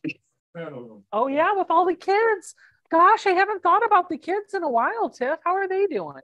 I have no idea. Haven't heard from them ever since all that drama. Oh, I know that they moved out of state. That's all I know. For a while there, you couldn't see Tiffany without one of those little minions walking in. Yeah. People still watch those old videos and ask me, who are those kids? Oh, yeah, because there's no kids now. Yep. Scott still misses them. Yo, Patty G, what up? She asked, oh, wow, great idea. What is in store from the seasonal 4? Oh, that's a good name for us, the seasonal 4.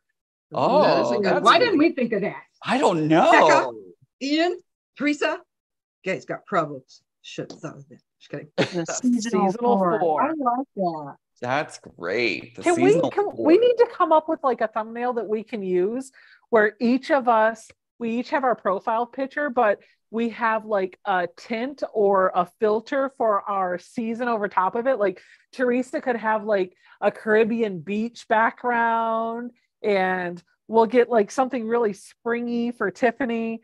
I'll wear a beanie. And Ian will just have a costume on. Yep. Well, when we were talking about meeting, we talked about for my Halloween one that we would all dress up in costumes for it. We'd have a costume party. Yeah. Well, that would be fun. Any time to dress up is a good time for me. I was the president of the local Modern Quilt Guild, and I wasn't able to go to QuiltCon. This was pre-COVID. It was in Pasadena. I think it was the one in Pasadena. I might be wrong. And I wasn't able to go. Some of my members weren't able to go. So I said, all right, we're going to do a pity party, a not going to QuiltCon pity party. And we all dressed up in our pajamas. We brought snacks, and we all just had a great time looking at the photos that were popping up on social media. And we had a great time. It was a lot of fun. Any time to dress up. I wore a unicorn onesie. Everybody loved it. Oh, dude. I'm gonna come. I know I'm gonna start working on my costume now. Excellent. Yeah, let's do it. Oh, I'm really kind of surprised you didn't come to the airport to pick me up in a costume. I thought there was a chance that you might. I will this time. Don't worry. I already know what I'm going to do. It was funny too, because Becca was actually watching me because I was sending her Marco Polos as I was like landing, not as I was landing, but like once I deplaned, as I was making it. Because if you've ever been to Dulles Airport, Dulles, right? Yeah, Dulles. There's a good distance between the gates and the carousels, the luggage carousels. And so I'm sending her Marco Polos as I'm making my way to the luggage area. Yeah. I just saw a comment that said, Tiffy, I love the blocks. So here, this is the blocks I'm making. Oh, that's pretty. I love that pop of color. Oh, wow. They're all different too. They're all not the same. Yeah. Because I'm rotating the pieces. So they're all showing up in different sets. I can't wait to see what all of our different projects are going to look like. Me too. Problem is when I go to put them all together, the directional fabrics are not going to be directional no more. So there'll be some upside down pandas and upside down zebras. And mine's going to be upside down too. Same. Not mine. I don't think that part really matters. Teresa's up there going, not mine. Mine's going to be perfect. Y'all are going to be like, No, it oh, won't your be directional perfect, fabric. Well, I guess if you put the quilt upside down, then it will be upside down. That's one of the questions I get a lot for the puzzle mystery quilts. I see in like the puzzle mystery group on Facebook and such, people are like, how do I know which way to put the directional fabric? Because some of the choices have directional fabric in it. And it's like, you just got to get over the fact that some of them are just going to be upside down. It just is going to happen that way. Yeah. Yep. Takes a lot of efforts to keep everything right side up for directional fabrics, to keep it all in the same direction. Well, and especially with the puzzle mystery quilts, you don't know what the final product looks like. And so there's no way to accommodate for making it right side up, you know? Yeah. Which I love. I always love how they end up coming out because the patterns are just so much fun.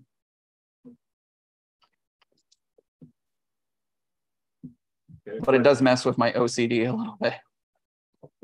I spent time, I've got a couple of quilts where I took the time to make sure that every single piece of fabric that I put into that quilt was, if it was directional, it was going in the right direction. Even, and it was a star quilt. It was actually the spring chicken quilt. That's one of them.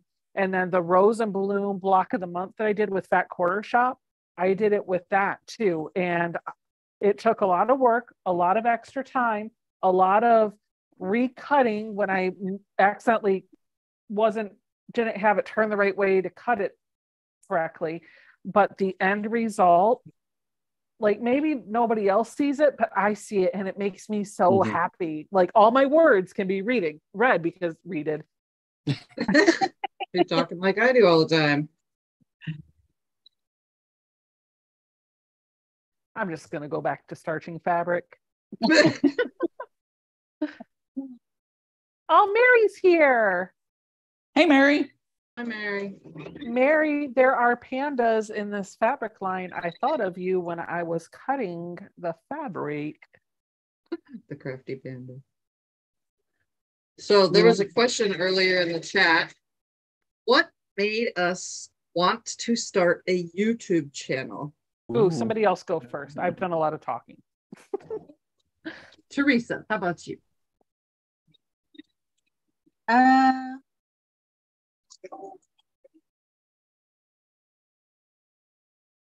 My friends made me do it. We all showed up at her house and said, listen. It's going to be this or nothing. Well, I guess the main reason why I started out was to share some free motion quilting tips and stuff using the Brothers sewing machine. And then, you know, I just kept going and I like the company. Most of my videos lately for the past year have just been going live and being able to chat with people. And, you know, when you're stuck at home, it gets a little boring, you know. You can't go. You 100%. Yeah. So it was a way to meet, you know, talk, visit, meet new people, stuff like that. Oh, that's basically why. And Becca kept saying, you should do it, Teresa. You should do it, Teresa. You should do it. Like I said, and Tiffany too. Yeah, Tiffany did too. Come on, you can do it. We all showed up at her door and we were like, listen, you're going to do this. And she was like, oh, okay.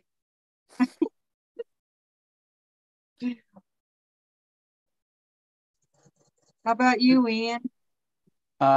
Quick answer to Donna. Donna asked, are you three ladies and gentlemen using the same kind of fabric? Yes, we are using the Linework layer cake. We all had the same layer cake. but we're doing them all in different ways. So yes, you see the same fabric incorporated into all of what we're working on. Scott's been putting a link to where you can find this layer cake in the chat. I actually started my YouTube channel. It was originally, if you go back and look at the videos on my channel, you'll actually see that I started off as a greeting card maker. I was in a group of friends who are all Cricut people and crafters, paper crafters and such. And we all kind of started YouTube channels. And they were like, you should make one, you should make one. I was like, all right. So I made a YouTube channel and I started making cards and stuff on my channel. And then I ended up kind of, it went well for a while, for a couple of years. And then I moved into an apartment and I had a roommate. And so that kind of changed my creative flow. And I didn't really have one for a little bit because I had to work around my roommate, which was fine. She was great and there was no problem there at all. It just, I didn't become, my creative mojo just wasn't there anymore. And I also started to do more quilting and sewing and all that kind of stuff. And so over the past like year-ish, I've been really trying to build back my YouTube channel, but I've been more focusing on sewing content and such. So it's kind of how I got going. Becca. I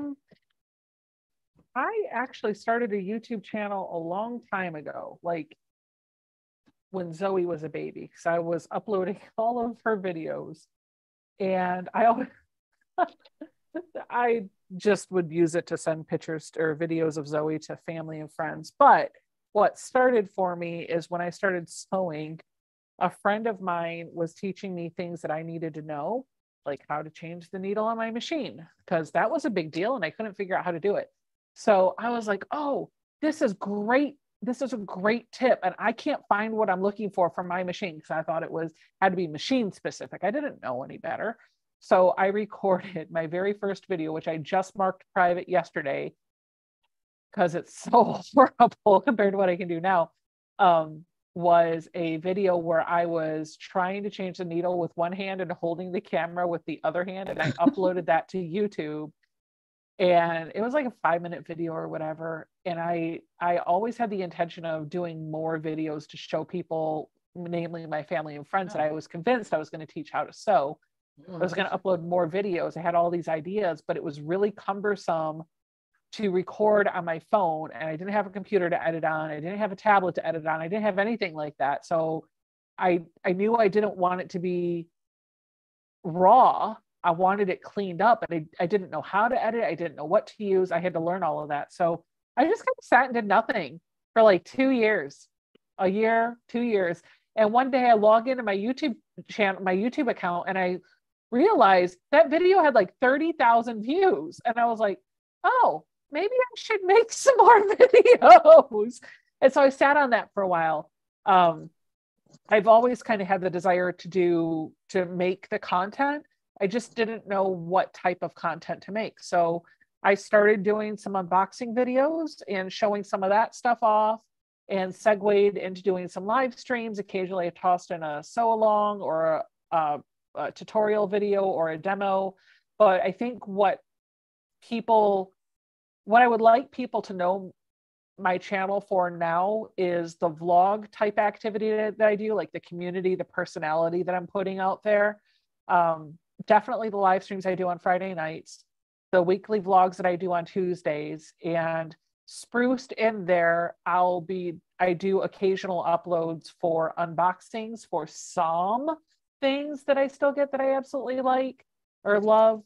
And I want to start a new thing. I already kind of started it, but it's been a while since I've done one. So I want to do more.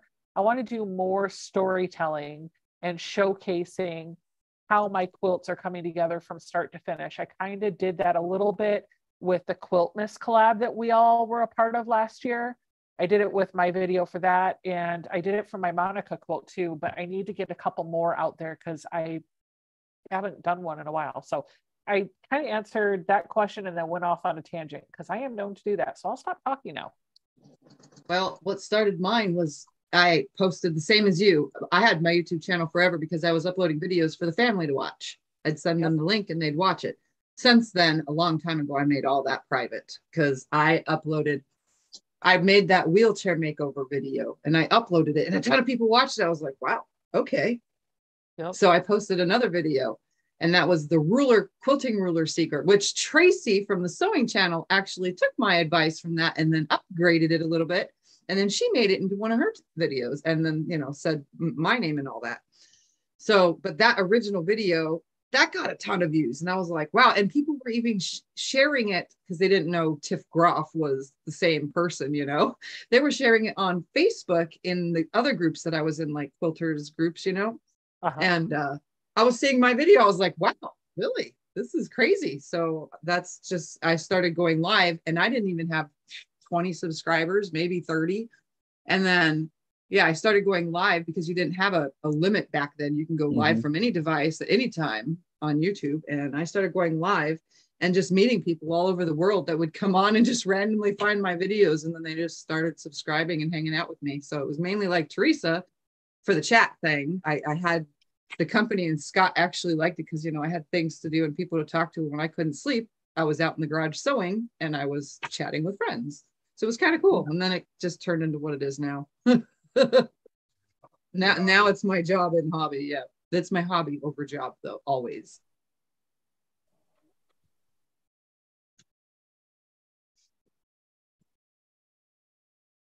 I saw somebody ask, the chat message went by, but somebody asked, why do we have a machine that why do we use the machine that we use? That's what it was something to that effect.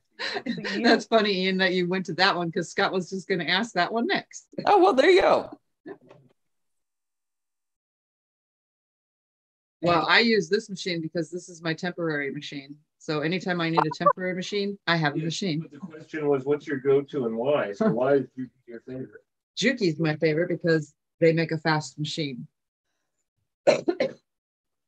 And I like fast machines.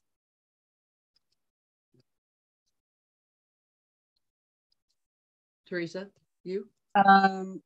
My go-to machine for piecing quilts is my brother's PQ 1500 SL.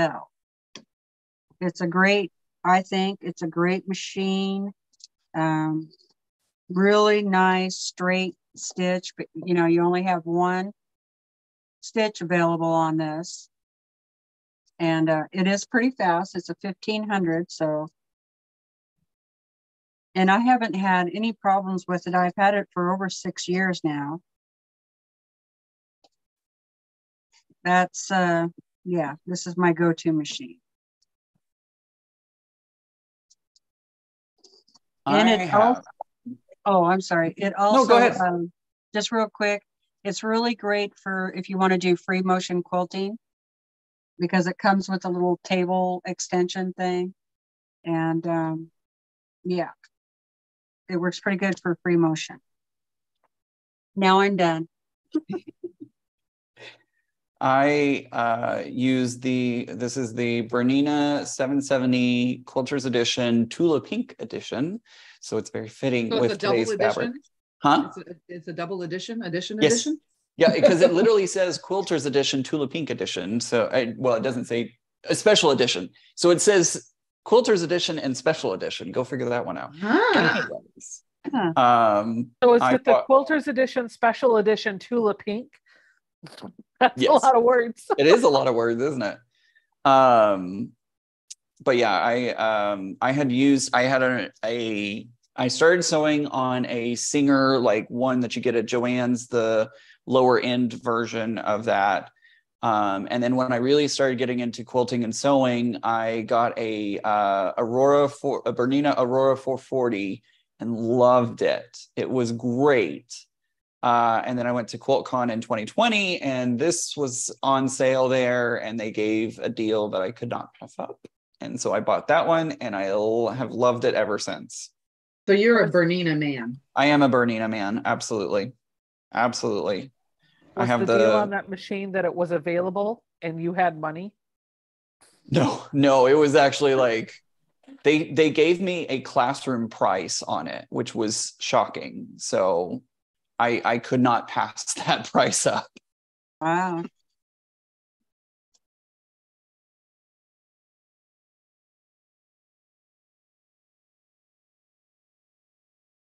And then I bought the serger, the, what is that? The L860, I believe, if I remember the name correctly. Just recently bought that one, taking a class on Monday, how to use it, even though I've already started using it. Oh, that'll be fun. Yeah. Yeah. Scarlett's asking, how did you connect to no on your ruler? I have no idea I don't know what that means. What? Bert, maybe she forgot a couple of words. Charlotte Churchwell said, Becca, how did you connect to no on your ruler? She's asked that more than once. I don't know what she means. I told her to rephrase it. She says it's a question for Becca. I don't know. Scott said she's asked it more than once. So he asked her to rephrase it. She says it's a question for Becca. Okay. So I don't know what that Becca means. should know. No. I did see somebody asked in It's the chat. the knob. The knob. Oh, the knob. How did I? Yeah, I was going to say, I saw somebody had asked about what this is. It is just like a pop cap, but it's from Quilter Select. It's a little handle. It suctions onto the ruler. And what I find, so the Quilter Select has that Anti-slip? yes, it doesn't move when it's on top of fabric. Like, it doesn't move. I can't move it. And so I find the lady, when I bought the rulers, had mentioned getting one of these. I think I actually want to get a few more. You could use a pop cap for sure. But the nice thing here is when I'm holding my ruler, I can put my fingers around it. And so if I need to move something, I just use the knob to lift it, because it's hard. I can't move it without getting some air under there. I'm using mine without a knobby because it doesn't move. Yeah. Yeah, well, and that depends, right? My big one has the handle on it though, because that one it's hard to pick it up because Yep. The small ones I don't put it on there, but the big one I do. So sorry, I saw that asked earlier and I just got sidetracked. For my machine, I'm on the same machine that Tiffany usually does. It is the Juki TL 2010Q. I got this machine. I had been eyeballing a Juki, so I wanted a machine that went faster, and the speed I was looking for was only available in the high end, or the faster straight stitch only machines. I chose the Juki. I was thinking about the Juki. I liked the way it looked. And then the guys over at So Yeah called me and asked me if they could send one to me to try out and see if I liked it. And I was like, I get to sew on it for 90 days before I buy it to make sure I love it. Yes, please send me one. So they sent one to me Christmas 2021, like right after we moved into the house. And I think within the first, the whole thing was I was going to try it for 90 days and decide if I was going to send it back or keep it. And I'll tell you what, I think within the first week, I was like, this thing ain't going back. It's so responsive. And all I ever really need is a straight stitch. So this is exactly what I'm looking for. Yeah, that's why I love mine. Yep. Is this Ian's full-time job? Ian has a regular job. So does Becca. Me and Teresa are the only ones that are homebodies that have this and household as our life. I want to know if Ian ever finished the black jacket that he pulled out of storage. Ian, did you finish? Oh, he can hear you on that. I saw that question. Yes, I did finish it, sort of. I really want to get one of my friends who has tailor abilities to work on it a little bit for me. So I haven't actually worn it or done anything with it, but yes, I did finish it. Maybe they can help me refine it a little bit more. Don't bring it here. Right. Maybe take it to Tiffany. Speaking of me, guess what? What? You'd be so proud of me. I have been sewing with no seam guide on this machine. Wow. I'm so proud of Wow. you. Yeah, and it's almost straight.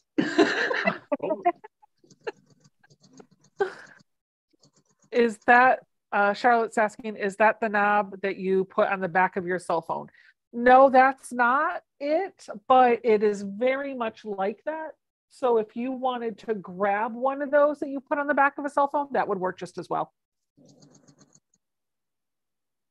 I would not suggest pop sockets, certain pop sockets on the back of long arm rulers though. Because when your hands are held on the rulers for long arm quilting and you have your fingers around the pop socket, some of those rulers are so small that you will break lots of fingernails or sew through fingers. And ask me how I know? Oh, because I know. Oh boy. I will say I'm disappointed with some of the pop cap qualities lately. I just bought a custom one that has a wood inlay. It's really pretty from a quilt show. In fact, this is what it looks like. You can see the star wood block on the back. It's really neat, but it pops out of the socket frequently. And so I don't know that I would use one of those for a ruler just because it's not stable.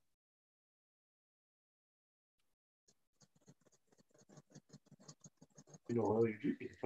How often do I oil my juki is a question. More frequently than I oil mine.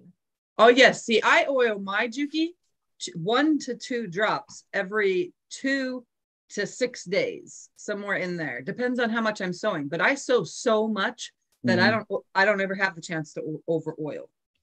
Because my machine runs a lot. And this is why I was over oiling my juki, because Tiffany was like once a week, and I was like, yeah. Okay.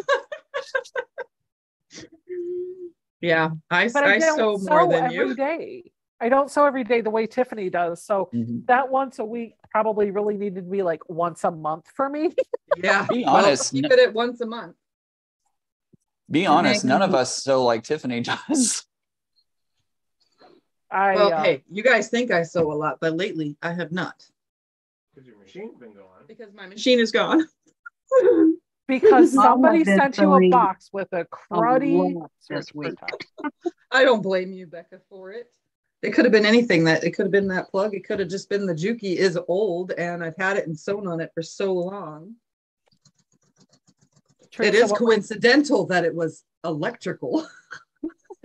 Teresa, what were you trying to say? I just said I've been sewing a lot this week. You have. I have. I'm tired. One of the questions is where are we all from? Well, I'm from California and live in Arizona. I don't care where I say I live. How about you guys? Oh, well, hold on. You got to wait till we answer this question. Go ahead. Who else is answering the where you from question? I'll go next. I'm from Dallas-Fort Worth, Texas. Is that where you're from too? Like you were born there? Yeah, I was born, raised here in DFW. I've been here my entire life. Look at you staying in one place all your life. I hope it's not what happens though. I would like to travel and live other places. Come on, Ian. I got a bedroom. You ain't kidding. You got to bring the serger though. Right. She'll want you to make nightgowns for her. Now, Tiffany, you're not supposed to tell everybody that. Let him move in first.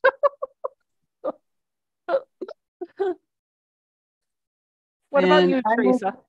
I live in north central Idaho, in the mountains, up in the Rockies.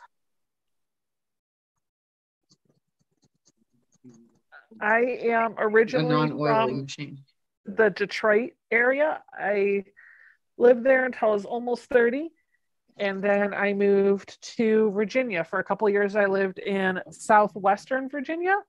And then I moved, gosh, I just cut this wrong. I moved to the Northern Virginia, DC area. We've lived here since 2008.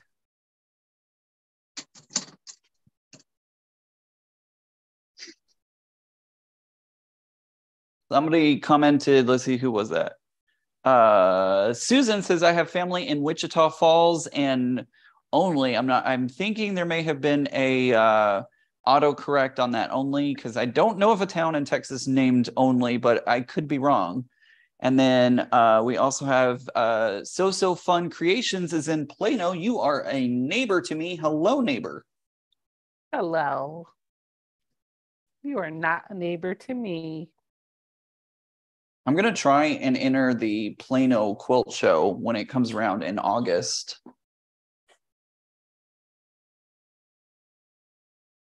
I'm going to spend this whole live stream cutting fabric. Brand new Jukis come already oiled. Nope, not for your first, at least. Depends on how much you sew, honestly. So if you sew all the time, then you should oil it, you know, within the first 2 weeks. If you don't, then don't oil it. I oiled it right out of the box. I didn't. Yeah, You were cursed from the start. I was cursed from the start. I kind Well, of she did talk to me a lot when she first got the Juki. We were discussing it, you know, so I was kind of giving her all these tips and tricks and pointers on having the Juki. So it's probably my fault that she started doing all that. Sweet. You can blame me for causing your electrical to short out, and I will blame you for the excess oil in my machine. So we both had to have our machine serviced because of each other.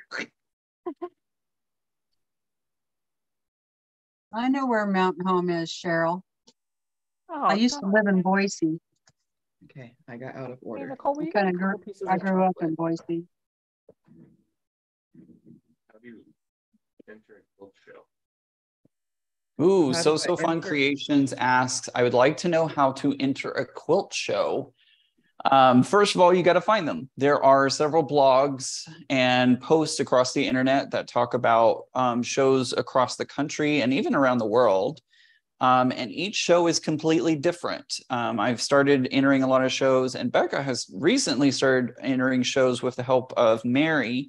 A lot of different shows want different things, and you enter different ways.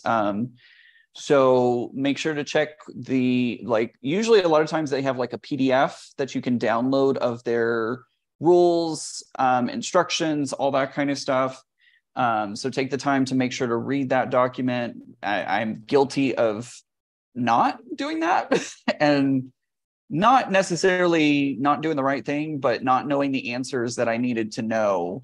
I entered the Dallas Quilt Show and I didn't realize that I wouldn't get notes back on my quilt. So I didn't get information on why it won an honorable mention ribbon. I have no idea. But different shows are completely different. So make sure to read through all those instructions, all those informational pieces. Take the time to read all that because it's going to be important. Yep. And make sure that you do everything it says, because if you don't have a label on your quilt, guess what? You're not getting it back. They're not going to know it was yours. Okay. Yeah, don't ever send your quilt off without a label. No. Not just any, you can't just write on it with marker. You need to actually put an actual label on it.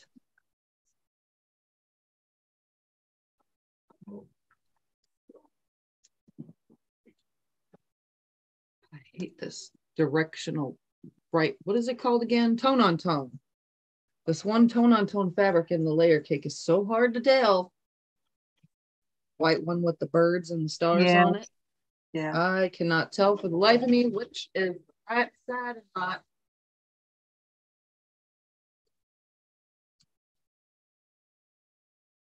It's weird too, because some tone on tones, the fabric feels more plasticky. This one feels more not plasticky. You know, the little this spots one on it. It's not as plasticky feeling. It's a little bit more nicer. Maybe that's why Tula's fabric costs more. Oh man, I can't wait for Everglow to come out. Like, I am so excited for Everglow. I want to buy all the bolts. All the bolts. All the bolts.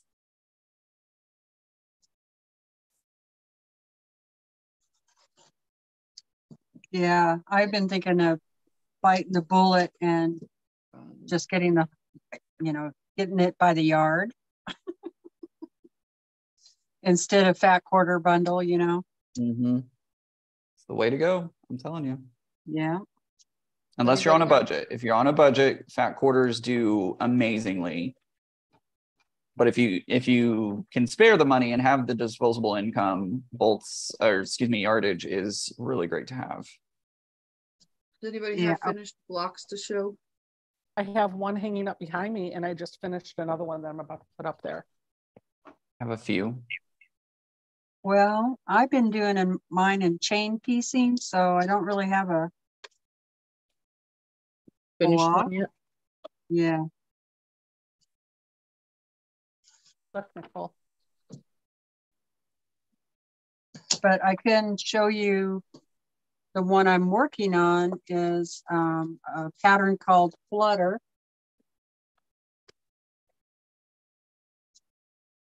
It's very modern. Yep, modern. Stepping out of my comfort zone and doing a modern quilt. Good for you. Yeah. From the Fat Quarter book, from the Fat Quarter shop. And it's a pattern for layer cakes, or not layer cakes, fat quarters. And I'm just converted it to a layer cake. And my blocks are these. Right there. Love that. Looking so good, Tiffany. Hold on. That's really Just drop the front. There we go. They look so cool next to each other because even though some of them have white next to white, it still kind of gives it that look. What size did you cut your strips? 2 inches. Very simple. 2 inches side to side. Nice. And then from one side only, I just kept cutting 3 sets of 2-inch strips. What do you think? I start the piece with the 2-inch strip on top and bottom. I mean, side and bottom. And then I move the bigger piece out of the way and cut 2 inches off the side and bottom of that. And then move the bigger piece out of the way and 2 inches off the side and bottom of that.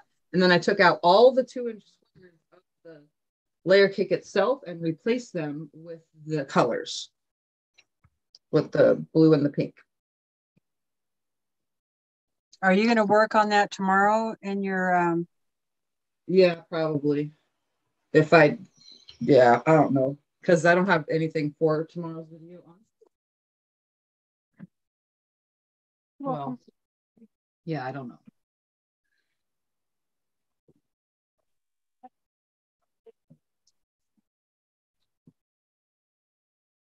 So here's one of the units. Just have a sew and flip here, and then it'll have another one on the bottom. To create the diamond, right? Yeah. Okay. And I'm also using this really pretty purple geode. Fabric with it. And I wish I had that one. I bought the blue and the pink because I thought they were more the stronger of the colors of the geode ones, Mm-hmm. Should have bought that one. Yeah, I hope I have enough of that one. If I don't, then I'm going to have to.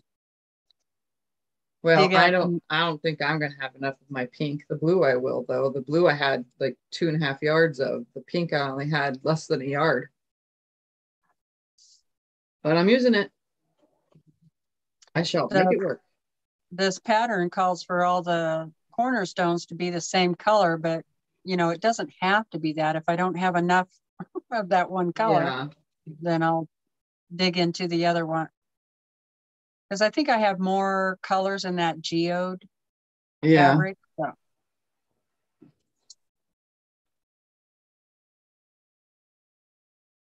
still oil the machine if it says do not oil on it? No, if a machine says do not oil it. They say that for a reason. Yeah. Not even in the little bobbin area. Some people try to like do that in their bobbin casing area. Maybe on one of those old Brother or Kenmore machines or something with the pop out metal bobbin. Yeah, put a drop of oil in there. But these newer machines that are computerized and all that, do not oil them. If it says do not oil it. You're going to ruin it. That's my Viking. I have a Viking Topaz 50 and I don't oil that. Yeah.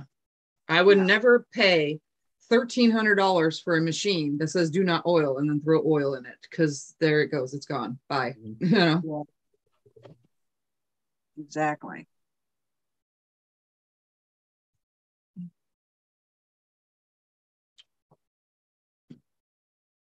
Some of the newer machines do have oiling ports, though, that I've saw, that the computerized ones, but most of them do not. I have got 2 of my blocks up behind me. So the way this pattern is broken down, if you look at it, there's 4 blocks. There's one where the star legs are on the top left and the left, on the top and the left. And I'm then making it so they can see you in whole, so they can see the block. I made it. Spotlight. No, you made it for you. You got to do spotlight for everybody so everybody can see. There you go. So there are 4 star blocks, and I'll show you this in a couple of minutes. Remember a while ago, Teresa, you were like, are you going to worry about it being directional? Yeah, actually, I think I am, because I have figured out how the star blocks lay. So, did I say it like that? No, you didn't. But the star blocks, and I'm going to make 2 more to show you, and you'll see it in a minute, but you have block 1, which has the star legs on the top and the left. And then you have block 2 with the legs on the left and the bottom. Block 3 has them on the top and the right. And then block 4 would have them on the right and on the bottom. So as long as I know what that is as I'm laying them out, I'm going to use my design board to kind of get a visual for this. I'm going to build out 2 more, and I'll show you how it's going to start coming together. But you can see the pattern somewhat right here. I'm liking how that black is making the colors pop. That's exactly what I was looking for. Yeah, looks great. Yes. Definitely pretty. Looks great.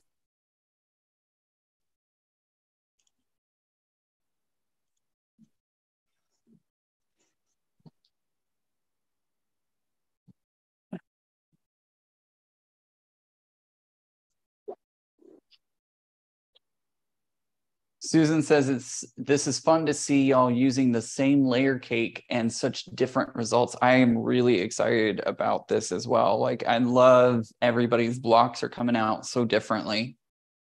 Yep, but we're all using the same main fabric. I think this is a great example of how you can take the same fabric and do different blocks and get something that looks totally different.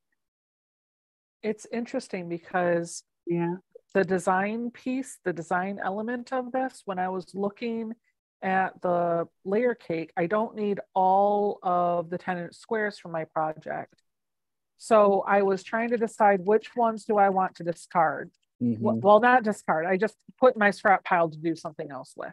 So I automatically decided to pull the black ones out because that's going to be my background and I didn't want to confuse it. And so I thought originally that the color with the piece with all the hexagons in it, you know what I'm talking about, with all the colors, the rainbow hexagons. I thought for sure I was going to have that be the center of the quilt, the center of one of the blocks. So I pulled those out, and then I started realizing if I brought that in, when I look at that block, all I see is all the bright color in that fabric, and it would take away from the star legs, which I knew I wanted the star legs to be the big pops of color. So I actually ended up not using those 10-inch squares because it had so much color in it. I ended up going more for any fabrics that had a lot of black and white for the middle. Yeah. I pulled out my layer cake. It doesn't show up on camera because my light is washing it out. Oh, a little bit there. You can see that this is a tone on tone, but it's a white. And so I wanted to pull this out of my stack because I didn't really want this one in there. Because I only needed 40, not 42 pieces of the layer cake. And then out of the rainbow pack, I only need 40 out of the 42. So I actually forgot about that. And I just now pulled the 2 out that I'm not going to be using for that. But it's still, I'm loving that it's turning a rainbow. We've got a rainbow kind of thing going on. The blocks are turning out really, really great. How are your blocks going to lay out, Ian? They're going to be on point. Let me see if I can kind of lay this up. Basically, I wish I had like 5 hands. 5 hands would be wonderful. But they're going to be like diamond to diamond. I have the ceiling fan on, so they're like blowing around a lot, but they're going to look like this when it's all said and done. And there's going to, it's hard to show this. So tune in tomorrow and we'll see if I can start putting the rows together maybe. Yeah, tune into all of our channels. Sooner or later, you'll see these quilts made.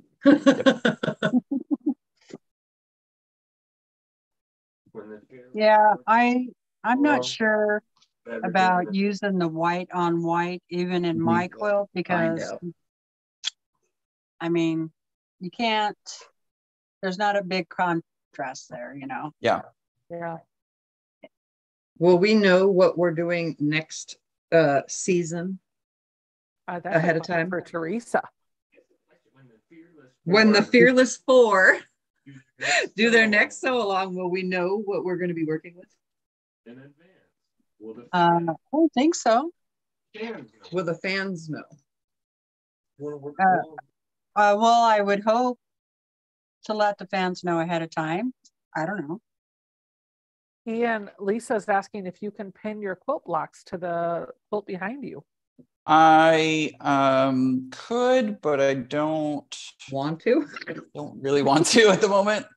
I have design or a design wall fabric that I could put up, and I may put that up for tomorrow's video, tomorrow's live, I mean. But for tonight, I'm just going to leave it as is. Yeah. Tonight's just putting the blocks together. We'll see if I can actually maybe start assembly tomorrow. That'd be fun.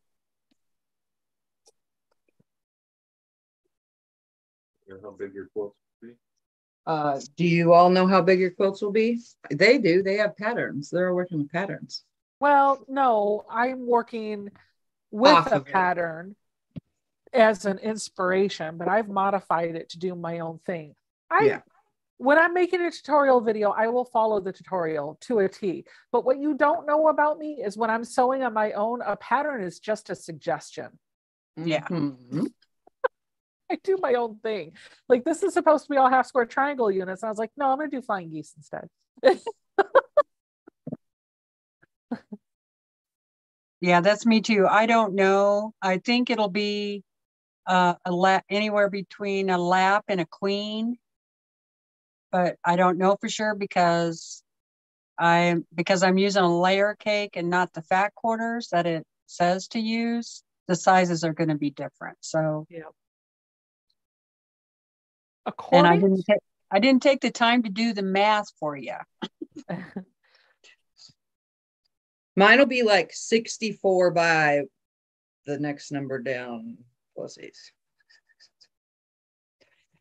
By 72, because it's just going to be the same as a layer cake would make. 6 across by 7 down. That's what I was looking for word-wise, sorry. According to the pattern, if I don't add borders to this, it will measure 60 inches by 60 inches, but I know I'm going to put borders on it. So me too. I think it's going to be, I think I may even set the borders up so that it's bigger at the top and bottom than it is on the sides to give it more of a longer look instead of just being square. Water. No, I did not make my ironing board that I'm using. I bought that at a quilt shop a few years ago, but my friend resurfaced it for me with some fabric I had. She did a wonderful job. She did. Hey. So far, this is the extra half square triangles I have. Oh, wow. My goodness. Yeah. I'm actually taking the half square triangles that I'm cutting off of one of my pieces, and I'm turning them. Yeah, that's the dream. I'm sewing them together, and then maybe I might use them if I have enough of them. I might use them in the final product. I don't know. Haven't decided. We'll see how far it all gets me. Yeah, if I have enough, I might use it in the border. That's not yours. No, where is it? Hold on, I'll be right back. Okay.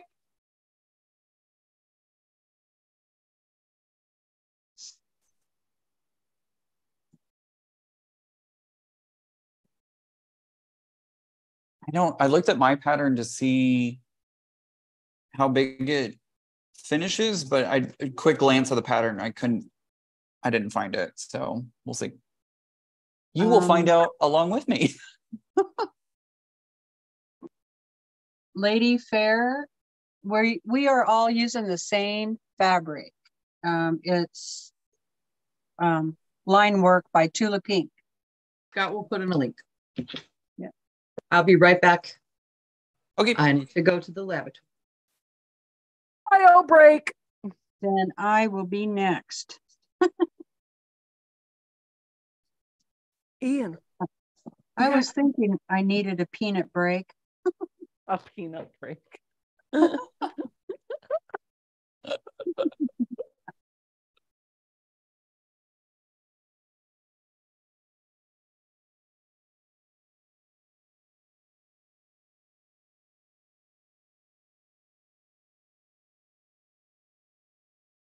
Somebody mentioned a while ago that their local quilt shop is getting Everglow in next week, which is good because I am definitely going to be ordering from my favorite quilt store, and I'm going to be ordering the quilt kit for it, one of the quilt kits. Oh, awesome. Oh, I like that black and orange. That looks really good. Are you pre-ordering that? Did you pre-order that? They do not. The quilt store, I use crimsontate.com a lot of times because they're a small business that I enjoy supporting small businesses. I am waiting for them. They didn't do pre-orders, so I'm waiting for them to update their website and put the order on. Don't forget to get up and stretch. Oh. Yeah. Move around. 50 years old. I can stretch and kick and stretch. I'm Sally O'Malley, 50 years old. Come on, somebody knows that. You're funny. Oh, well. Funny haha or funny ho ho? I'll be right back. Funny haha. All right. Does anybody wanted to see how I'm cutting my squares, since I'm the only one here making junk up as I go? That's not true. I'm making some of it up as I go. Where's it? Where's the app? Pin myself. I forgot how to do this again. No, it's spotlight for everyone, not pin. Oh. So hover over your video card and click on the 3 dots in the upper right hand corner and then choose spotlight for everyone. Spotlight for everyone. Continue. All right, here we go. This is how my fabric is being cut. And you're looking at it from a weird angle because I only have my laptop today. So anyway, starting on my left-hand side, I'm just gonna leave them. I'm cutting a 2-inch strip. Right? Then I'm going to leave that there and go to the bottom and cut a, guess what? 2-inch strip all the way across. Don't move anything. Don't adjust anything. Do not adjust your TVs. And then slide those out of the way. Now that big square again, do the same thing from your left-hand side. Cut a 2-inch strip. Go to the bottom. Cut a 2-inch strip. This is very simple. Oops. Be nice if I could cut. Look at that. Somehow I missed that whole entire piece. Right? Where did it go? I've been doing that recently. I'm like, how am I making that happen? That's my cutting board. I cut too much right here in this section. Oh. Now move those out of the way. That next big piece, do it again. 2 inches from your left. 2 inches from the bottom. And then take away all of your 2-inch squares and replace them with 2-inch squares of your accent color. 5, 6, and I'm doing mine in stacks of 6. 2, 3, 4, 5, and 6. And then I'm putting my pink in the middle. 2, 3, 4, 5, and 6. And then I'm moving them around. So I'm starting with this bottom one. I'm just going to put that top one on the bottom. Leave that middle one because I kind of want to have the 2 darks. It's up to you which order you shift them in. So I'm going to take the top 3 and put those on the bottom on both of these, just like this. And then this last one, take all the way to that and then put that on the top. And now you can see once they go back together again, I don't have the purple. Oops. Yeah. The purple is in the geode one. It's a bluish purple. And then they go back together like this. So you attach these 2 together, and then the 4. And then you attach this to it, but I always start from the bottom because it's going to hang over. It's bigger by 1/2 inch. And then attach these 2 together and then attach it at the seam first, sewing from the top side right here at the color, always sewing at the color side. And then this one is going to be even more oversized. It's going to stick over almost 1 inch. And then you sew these and then put them on. It's quite simple. It's like a log cabin kind of. There we go. All right. Now to get yourself off of the spotlight in the upper, if you hover over your video, in the upper left-hand corner, there's a spotlight that'll put it back to the 4 of us when you're ready. There we go. You got it. Yay. Look, another block just magically appeared on my wall. Yay.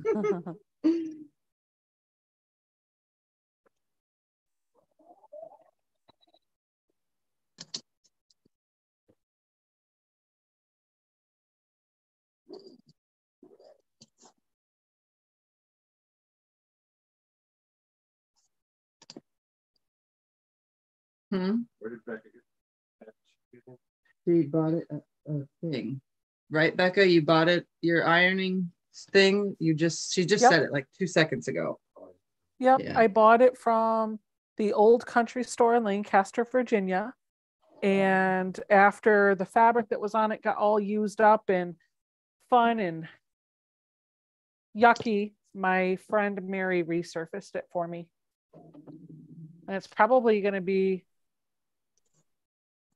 time soon to resurface it. I'm being asked what size is the block. The block is going to square up to, I'll tell you in a minute. Yeah. It doesn't say what size the block will square up to. So I couldn't tell you. Okay, so I'll measure one after I put this one together. okay. And Teresa, one of the questions was for you about having any blocks done. If so, can you hold it up? I don't have any blocks done. Show us what you got. I'm doing the sewing flips on the corners of each piece. That's a lot of work. And I've been chain piecing, but basically the quilt should look something like this. maybe not quite that colorful, but so it's not really, you don't really put the blocks together, you know. You put the, I'm going to have to hang it up on my design wall and kind of figure out where each one of these pieces will be in the quilt, and then take them down and sew them together. If that makes sense. Yep. What was the other question now? The pieces in the little quilt behind me were 1.5 inches. The half square triangles are 1.5 inches, but they're not anymore. They're 1 inch finished. And then the floor patches were little 1 inch squares. So 4 of them together make a 1.5 inch square. One put together into one piece, it becomes a 1 inch square. And that quilt won you a ribbon. Yep. It won the ribbon that's hanging next to my head. Look, I have a bow on my head. It's beautiful.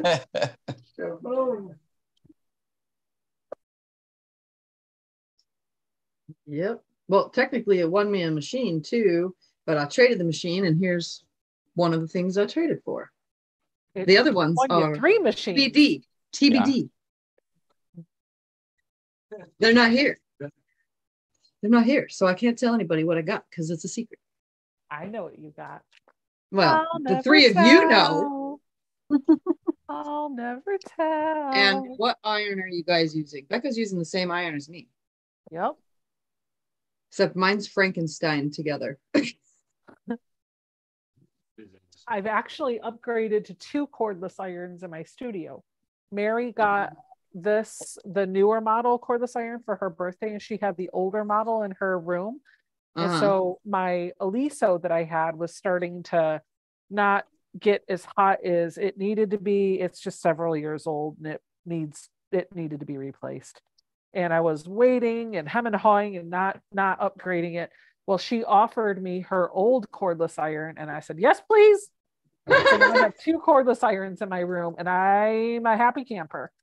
One for each station that you're at, huh? Yep. Well, I have one on my ironing board. That's where it sits. And then I keep this one here. And then I do have the small mini Aliso iron that I keep handy for the other sewing station if somebody wants their own personal iron.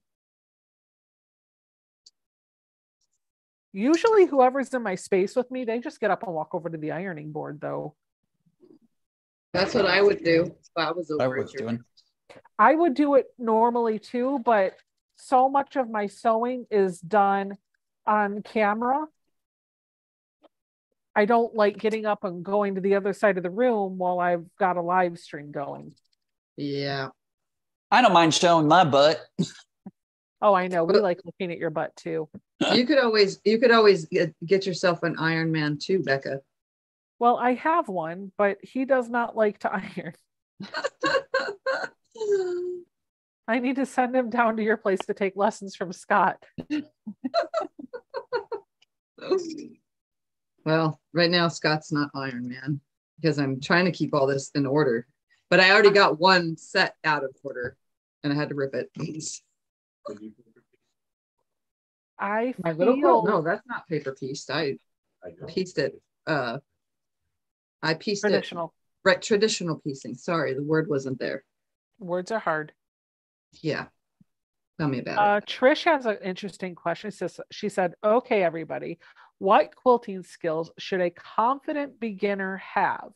This is like the fallback skill level, and then you need to know paper piecing and applique. So what would you say, what would you say somebody has to have down if they wanted to classify themselves as a confident beginner? Nesting seams needs to be 100% down. No, it's fine. I don't know. 1/4 inch. Yeah, that definitely needs to be something.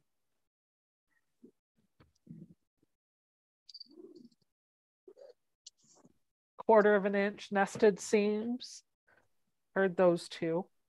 And I would say knowing how to cut your fabric.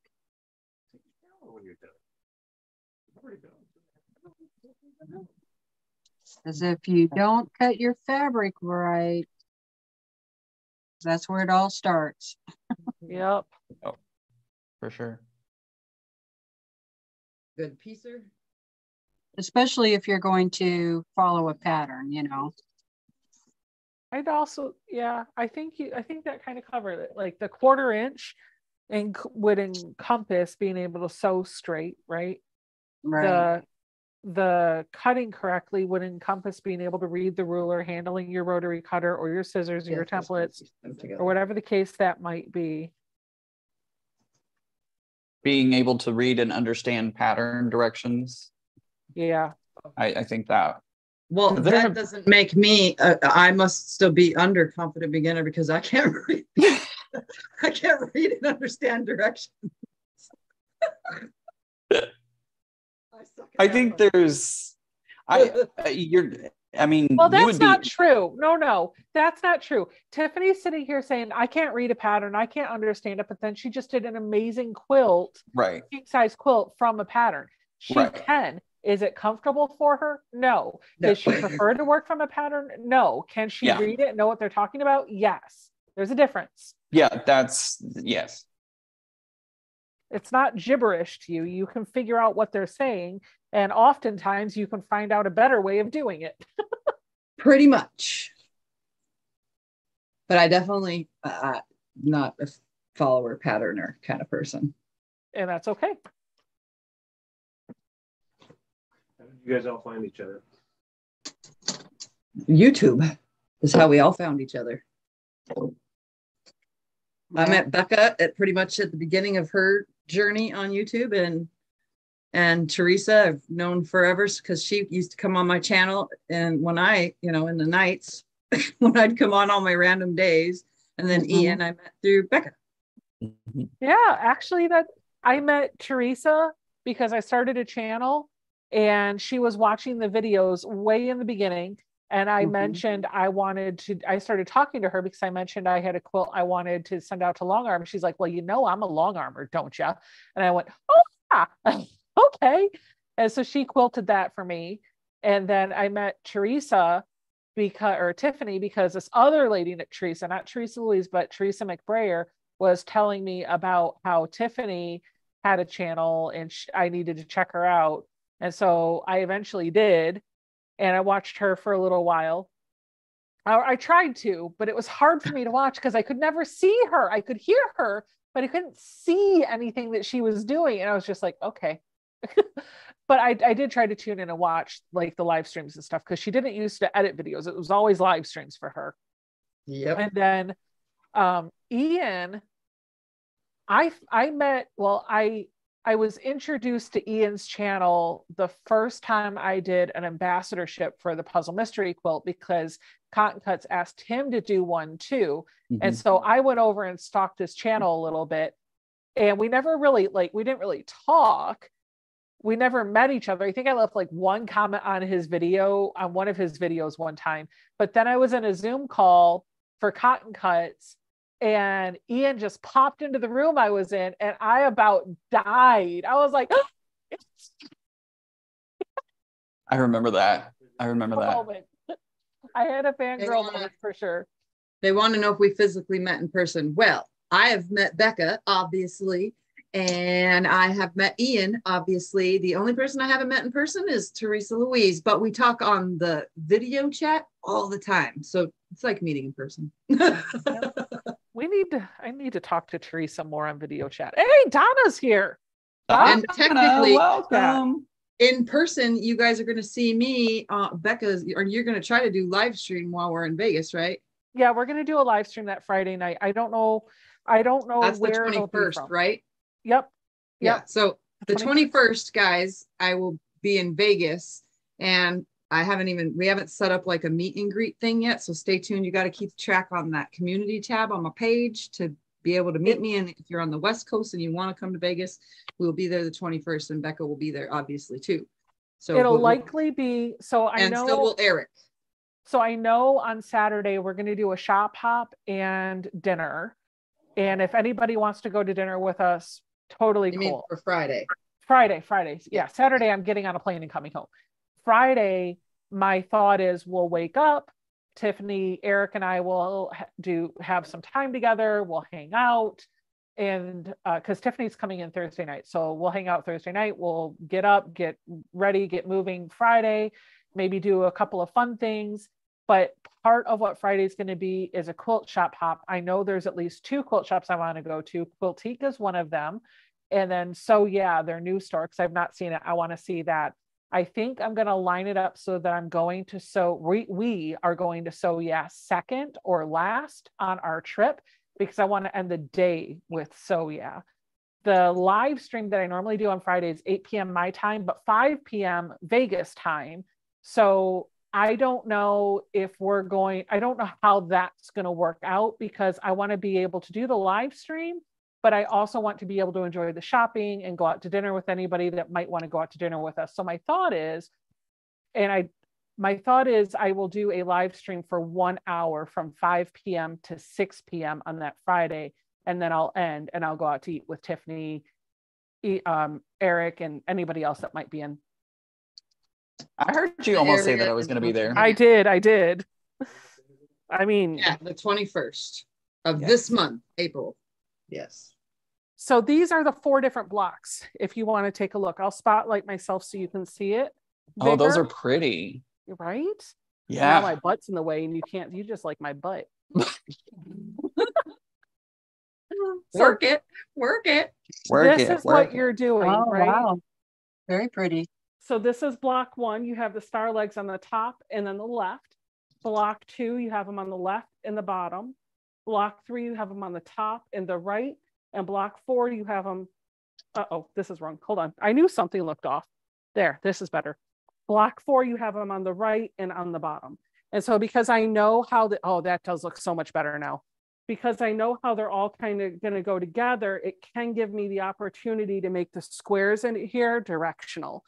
So, gosh, I wish I could bring you in even closer, but even just seeing it from this distance back, you can really start to see how much impact those solids really have, right? Yeah. You've got a black background.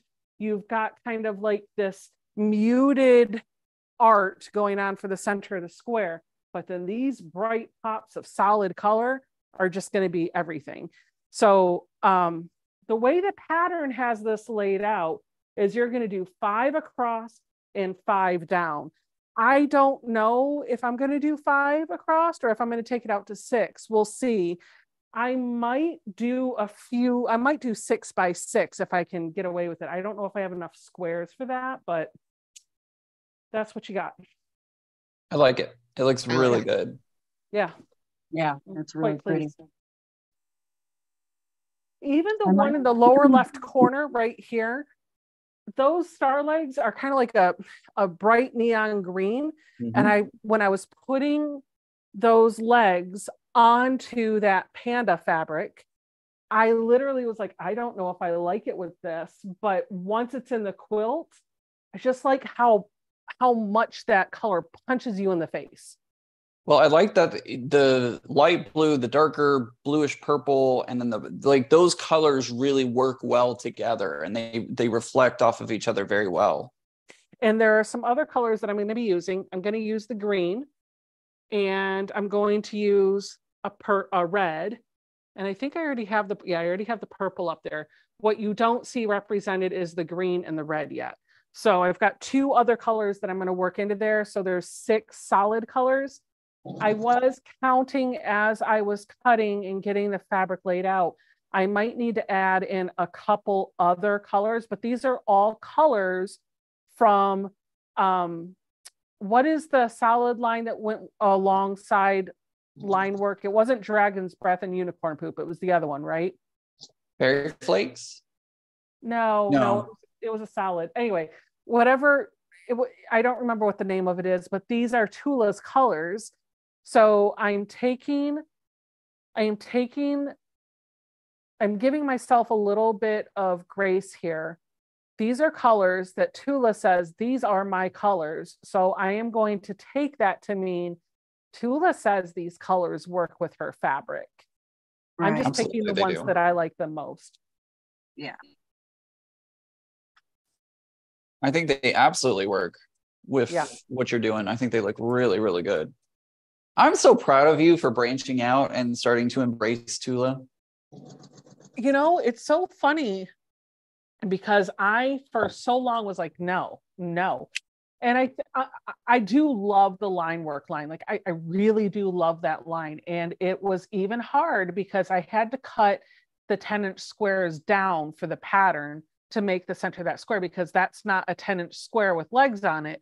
It's a different size. I'm not going to tell you the size because then I would be giving away the pattern, and that's not fair. You got to buy the pattern. But when I was cutting those down, I was trying to pay attention to the design elements that were on there. If it was just an all over toss, I just cut it. But some of them had a really, like the skunk, right? Yeah. Or the lemurs. I wanted to be able to showcase that. So I didn't necessarily do fussy cutting entirely because I couldn't get it exactly where I wanted, but I did try to make sure that where possible, the full design element is in the center of the block. Yeah. Yep. Someone asked, where did it go? Constance asked, did you say unicorn poop? Yes. Yes. Its name is unicorn poop. Yep. I was just explaining that to Scott.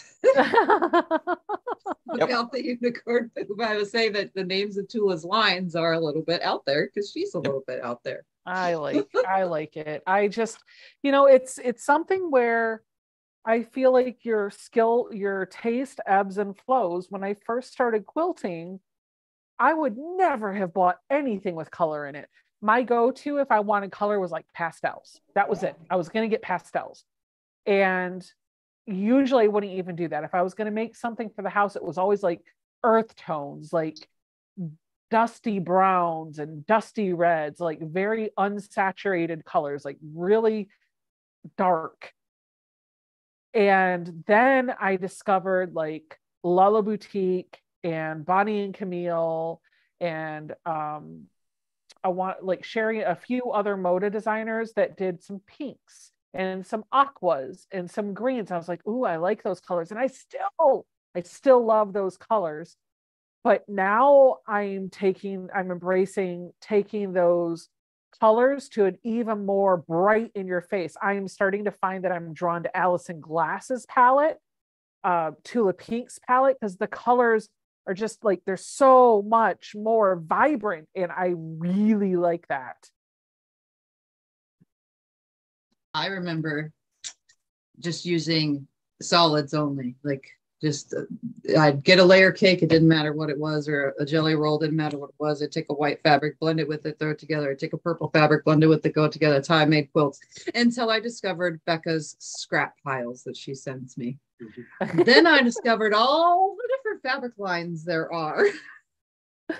I love it when I get to send you a scrap bag or a de-stash box, because I can put designer fabric in there that I know you probably don't have unless somebody else sent it to you.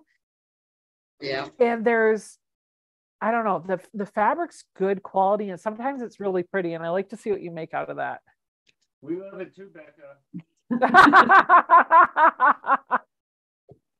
Wait. It's actually, the bank loves it too, Becca.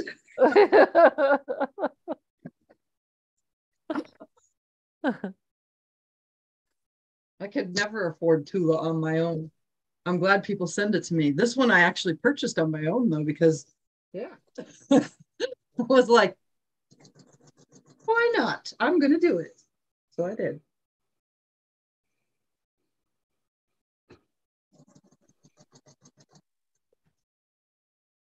Plus it was on sale at QuiltCon, so had to. I couldn't walk away empty-handed. I haven't gotten into Cafe yet though, and I don't know if I will. I like it. I don't know. It's still too busy. But this is one thing that I will say. I don't feel like we can ever say, I hate it, I will never use it, because I think your tastes change, right? You just want a palette cleanser. I don't know if anybody else is like this, but usually when I work with a fabric line or I make a quilt, if I'm using a fabric line, by the time I'm done with that quilt, I'm kind of done with that fabric. I don't want to look at it anymore.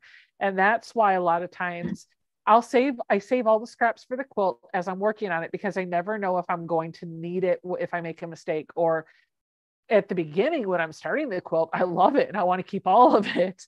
But by the time I get to the end of the quilt, I ask myself whether or not I really want to work with those scraps or not.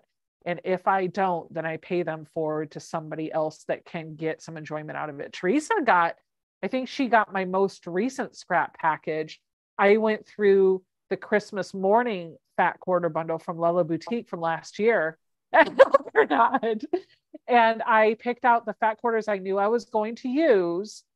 And the rest of them from that fat quarter bundle I sent to Teresa. And oh my goodness, you guys, there's so much fabric in a fat quarter bundle. There was enough for me to make my quilt and to have a good amount of scraps and send enough to Teresa to make a whole nother quilt or two. Yeah. Okay, I couldn't figure out why I was talking and nobody was acknowledging that I was talking. And I was like, what's going on? And then I realized, oh, my microphone died. So hello, I'm back. Hello. I see. Oh, look at her. She's fondling her fabric over there. Hold on though, because Teresa, something came. Oh.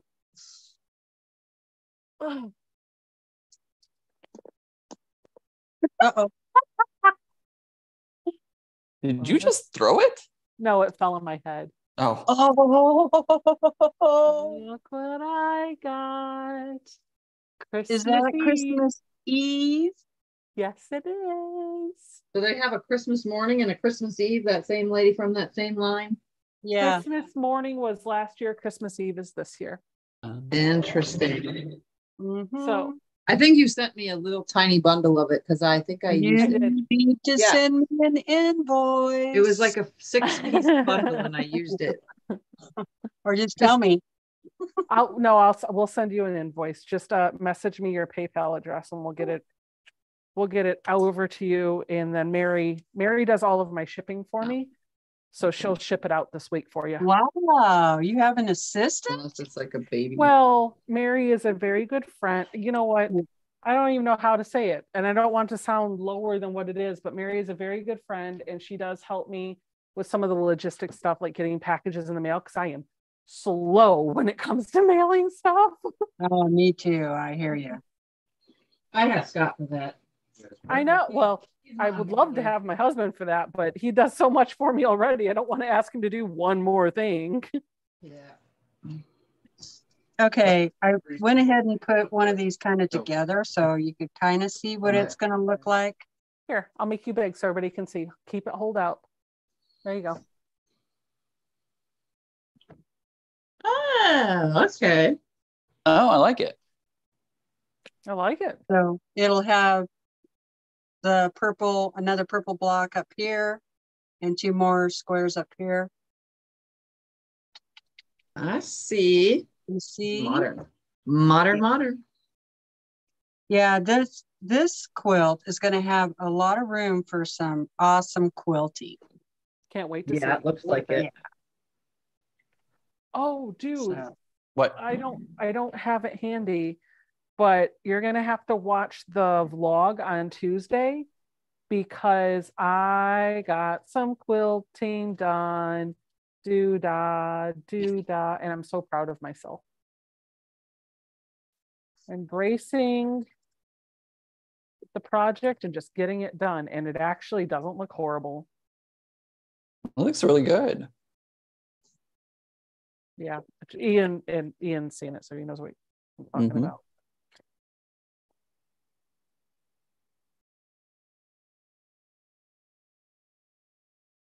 The only bad fabric, it's the only bad, I had to use one of the pieces of the white to make sure that there was enough for this pattern. And the white tone on tone is so hard to tell which side is right, which side is which. It's part of the reason I don't like working with tone on tones, because I never know what side is the right side. It's so hard to tell. once you got all the fabric starched and Okay, you're it'll be done in 2 seconds.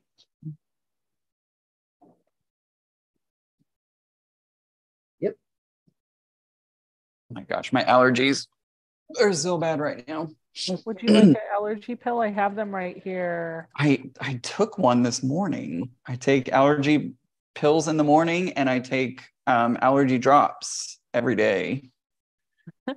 Donna said, Talik too, your block is stunning. All right, guys, I'm going to call it and say we have 10-minute warning to be done. Oh my gosh, it's okay. almost I'll have my whole quilt done in 10 minutes. We have been sewing too long, and this Tiffy needs to get up, move around, and not sit in this chair anymore. Yeah, we've been. I need dinner. I didn't realize what time it was. Yeah, plus I need to eat. I should spend some time with my husband. I put dinner in the crock pot. Smart. I Not know. me. I'll throw it in the microwave, though. So, Teresa, I'm still hungry. Jody says it looks as though you all are using the same rotary blade. Is everybody using a Martelli? Yes. Yep. Ah! Not Teresa. Oh, Ian's using his Martelli. Teresa, you're not using the Martelli? Oh, but you have one now. You do have one. Yeah. And it's all your fault, Becca, that I'm using welcome. You're welcome. Because I had used the Martelli cutter in the past, like a couple of times. My friends had one and I used it. I'm like, ooh, this feels weird. I don't like it. And so I didn't use it. And then I was at your house last year, Becca, and started using it there. And I'm like, oh my gosh, this is really nice. I like it. And now I've used one ever since. I like how you're like, ew, it's yucky. I don't like it. I don't like it. I don't like it. It takes a little getting used to. It does. But once you start using it, that's it.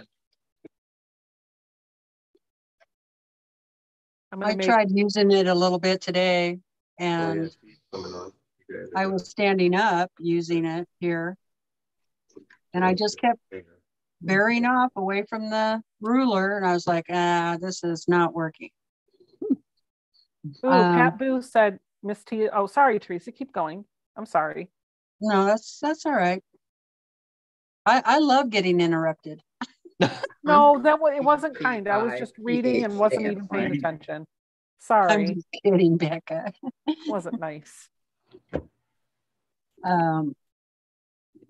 But it is easier for me to use the Martelli when I'm sitting down. Me too. Yep. 100%. I've heard people say it's hard. I've heard this said before, and the exact words were, I can't cut sitting down. I don't know how people do it. Some people do like those. It was something like that. Maybe not exactly, but it was, I don't know how people cut sitting down. I can't cut sitting down. And I'm just, I don't know. It kind of felt like a dig because that's all I do is cut sitting down. But I will say it's because of this. I cut occasionally standing up, but if I'm using the stick cutter, I can't cut sitting down easily, but with this I can. Yeah. Well, I seem to cut better standing up using this one, but go ahead, Tiffany. Oh, I was just saying I cut better standing, honestly. I know. It felt like a dig, Tiffany. No, I'm kidding. Even with the Martelli cutter, it doesn't bother me. It doesn't put that weird strain that some people say.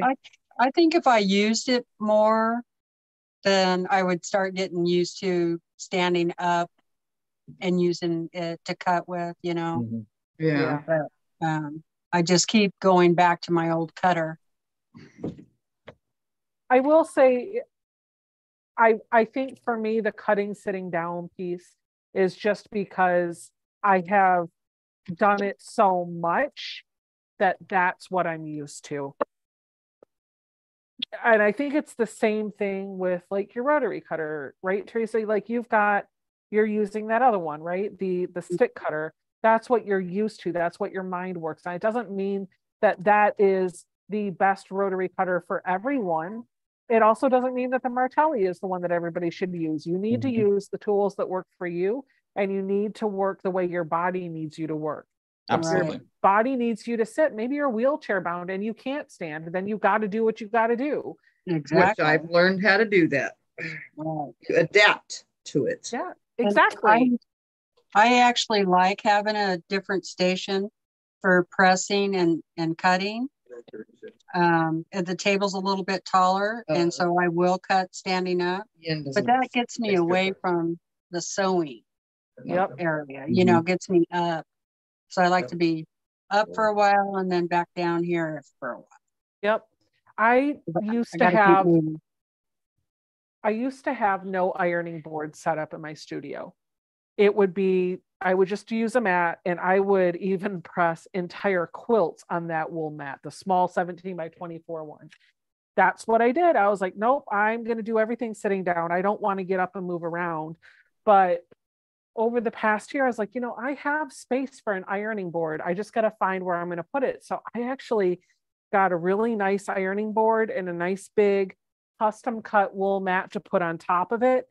And I leave it set up in my studio. It's out of the way. It doesn't bother anybody. It's in no one's way. And I get up and I'll walk over to it and I use it. In the Martelli table, I try, it's a struggle. I try to keep that cleaned off so that I have a nice cutting surface for when I need to cut stuff off of the bolt or when I need to square up a quilt. Most of my cutting when I'm doing blocks is kind of right here. Right. But I have the option to get up and do that. And it's like you said, going to different work areas to work, it switches it up. It makes it nicer. Yeah, definitely. So I can't wait to see everybody's finished projects. I know, me too. I'm really excited. So if you guys want to see these finished projects, you're going to have to come back and watch Teresa Louise, I Quilt Too, and Sew Becca, and Tiffany's Quilting Live, and the Quilter Crafter Ian. Yes. Yep, that one. That one. I've made 18 blocks, my friends. That's what I got so far. Well, that means I have a lot more to make. Someone in the chat asked if we had active Facebook pages. I do not have, I mean, I have a Facebook page, but I don't really update it all that much. I prefer Instagram. So I have an Instagram, Off Kilter Crafter Ian on Instagram is where I post a lot of my in-between stuff. What, Teresa? And Teresa, you have a Facebook group, right? I do. It's I Quilt Too with Teresa Louise, and you can go over to my channel, and the link is in the description box of the video on her channel. Over on the channel. And Becca, there are a couple of questions to answer, but yes. I have a website, I have an Instagram, I have a Facebook page, I have a Facebook group. I have all of the things, and they're all maintained and updated. Yeah. Oh, I have an Instagram now too. Yay! Oh, yay! In fact, I follow all of you. Well, I haven't been on my Instagram. I posted like 3 days ago. That's it. I saw that. Is Beetlejuice on Instagram? Oh my goodness. It's puppy.beetlejuice. Yeah. I was like, I am not going to let my Instagram be overrun by my dogs. So I set up another account. Well, I follow Beetlejuice. Good. He loves you for that. Laughing. I'm going to have to look it up later, Becca, to show it.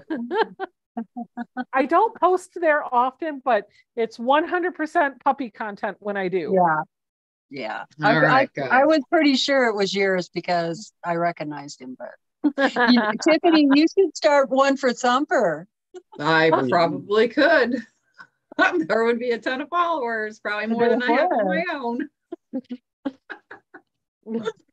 All right, guys, we're going to let everybody go. Thank you for hanging out. Don't forget to subscribe to Miss Sew Becca and to Miss Teresa Louise, I Quilt Too, and to Ian, the Off Kilter Crafter Ian. And you guys will be able to keep up with all the projects that this continuous project, all the updates that they have on it. And don't forget, Teresa goes live tomorrow, Ian goes live tomorrow, and I go live tomorrow. And for those of you that are going to miss us, happy Easter, and we'll see you guys in our next videos. Bye. Bye, everyone. Bye, everyone. Thank you, Tiffany. Thank you, Tiffany. And yes, Lori, I love batiks.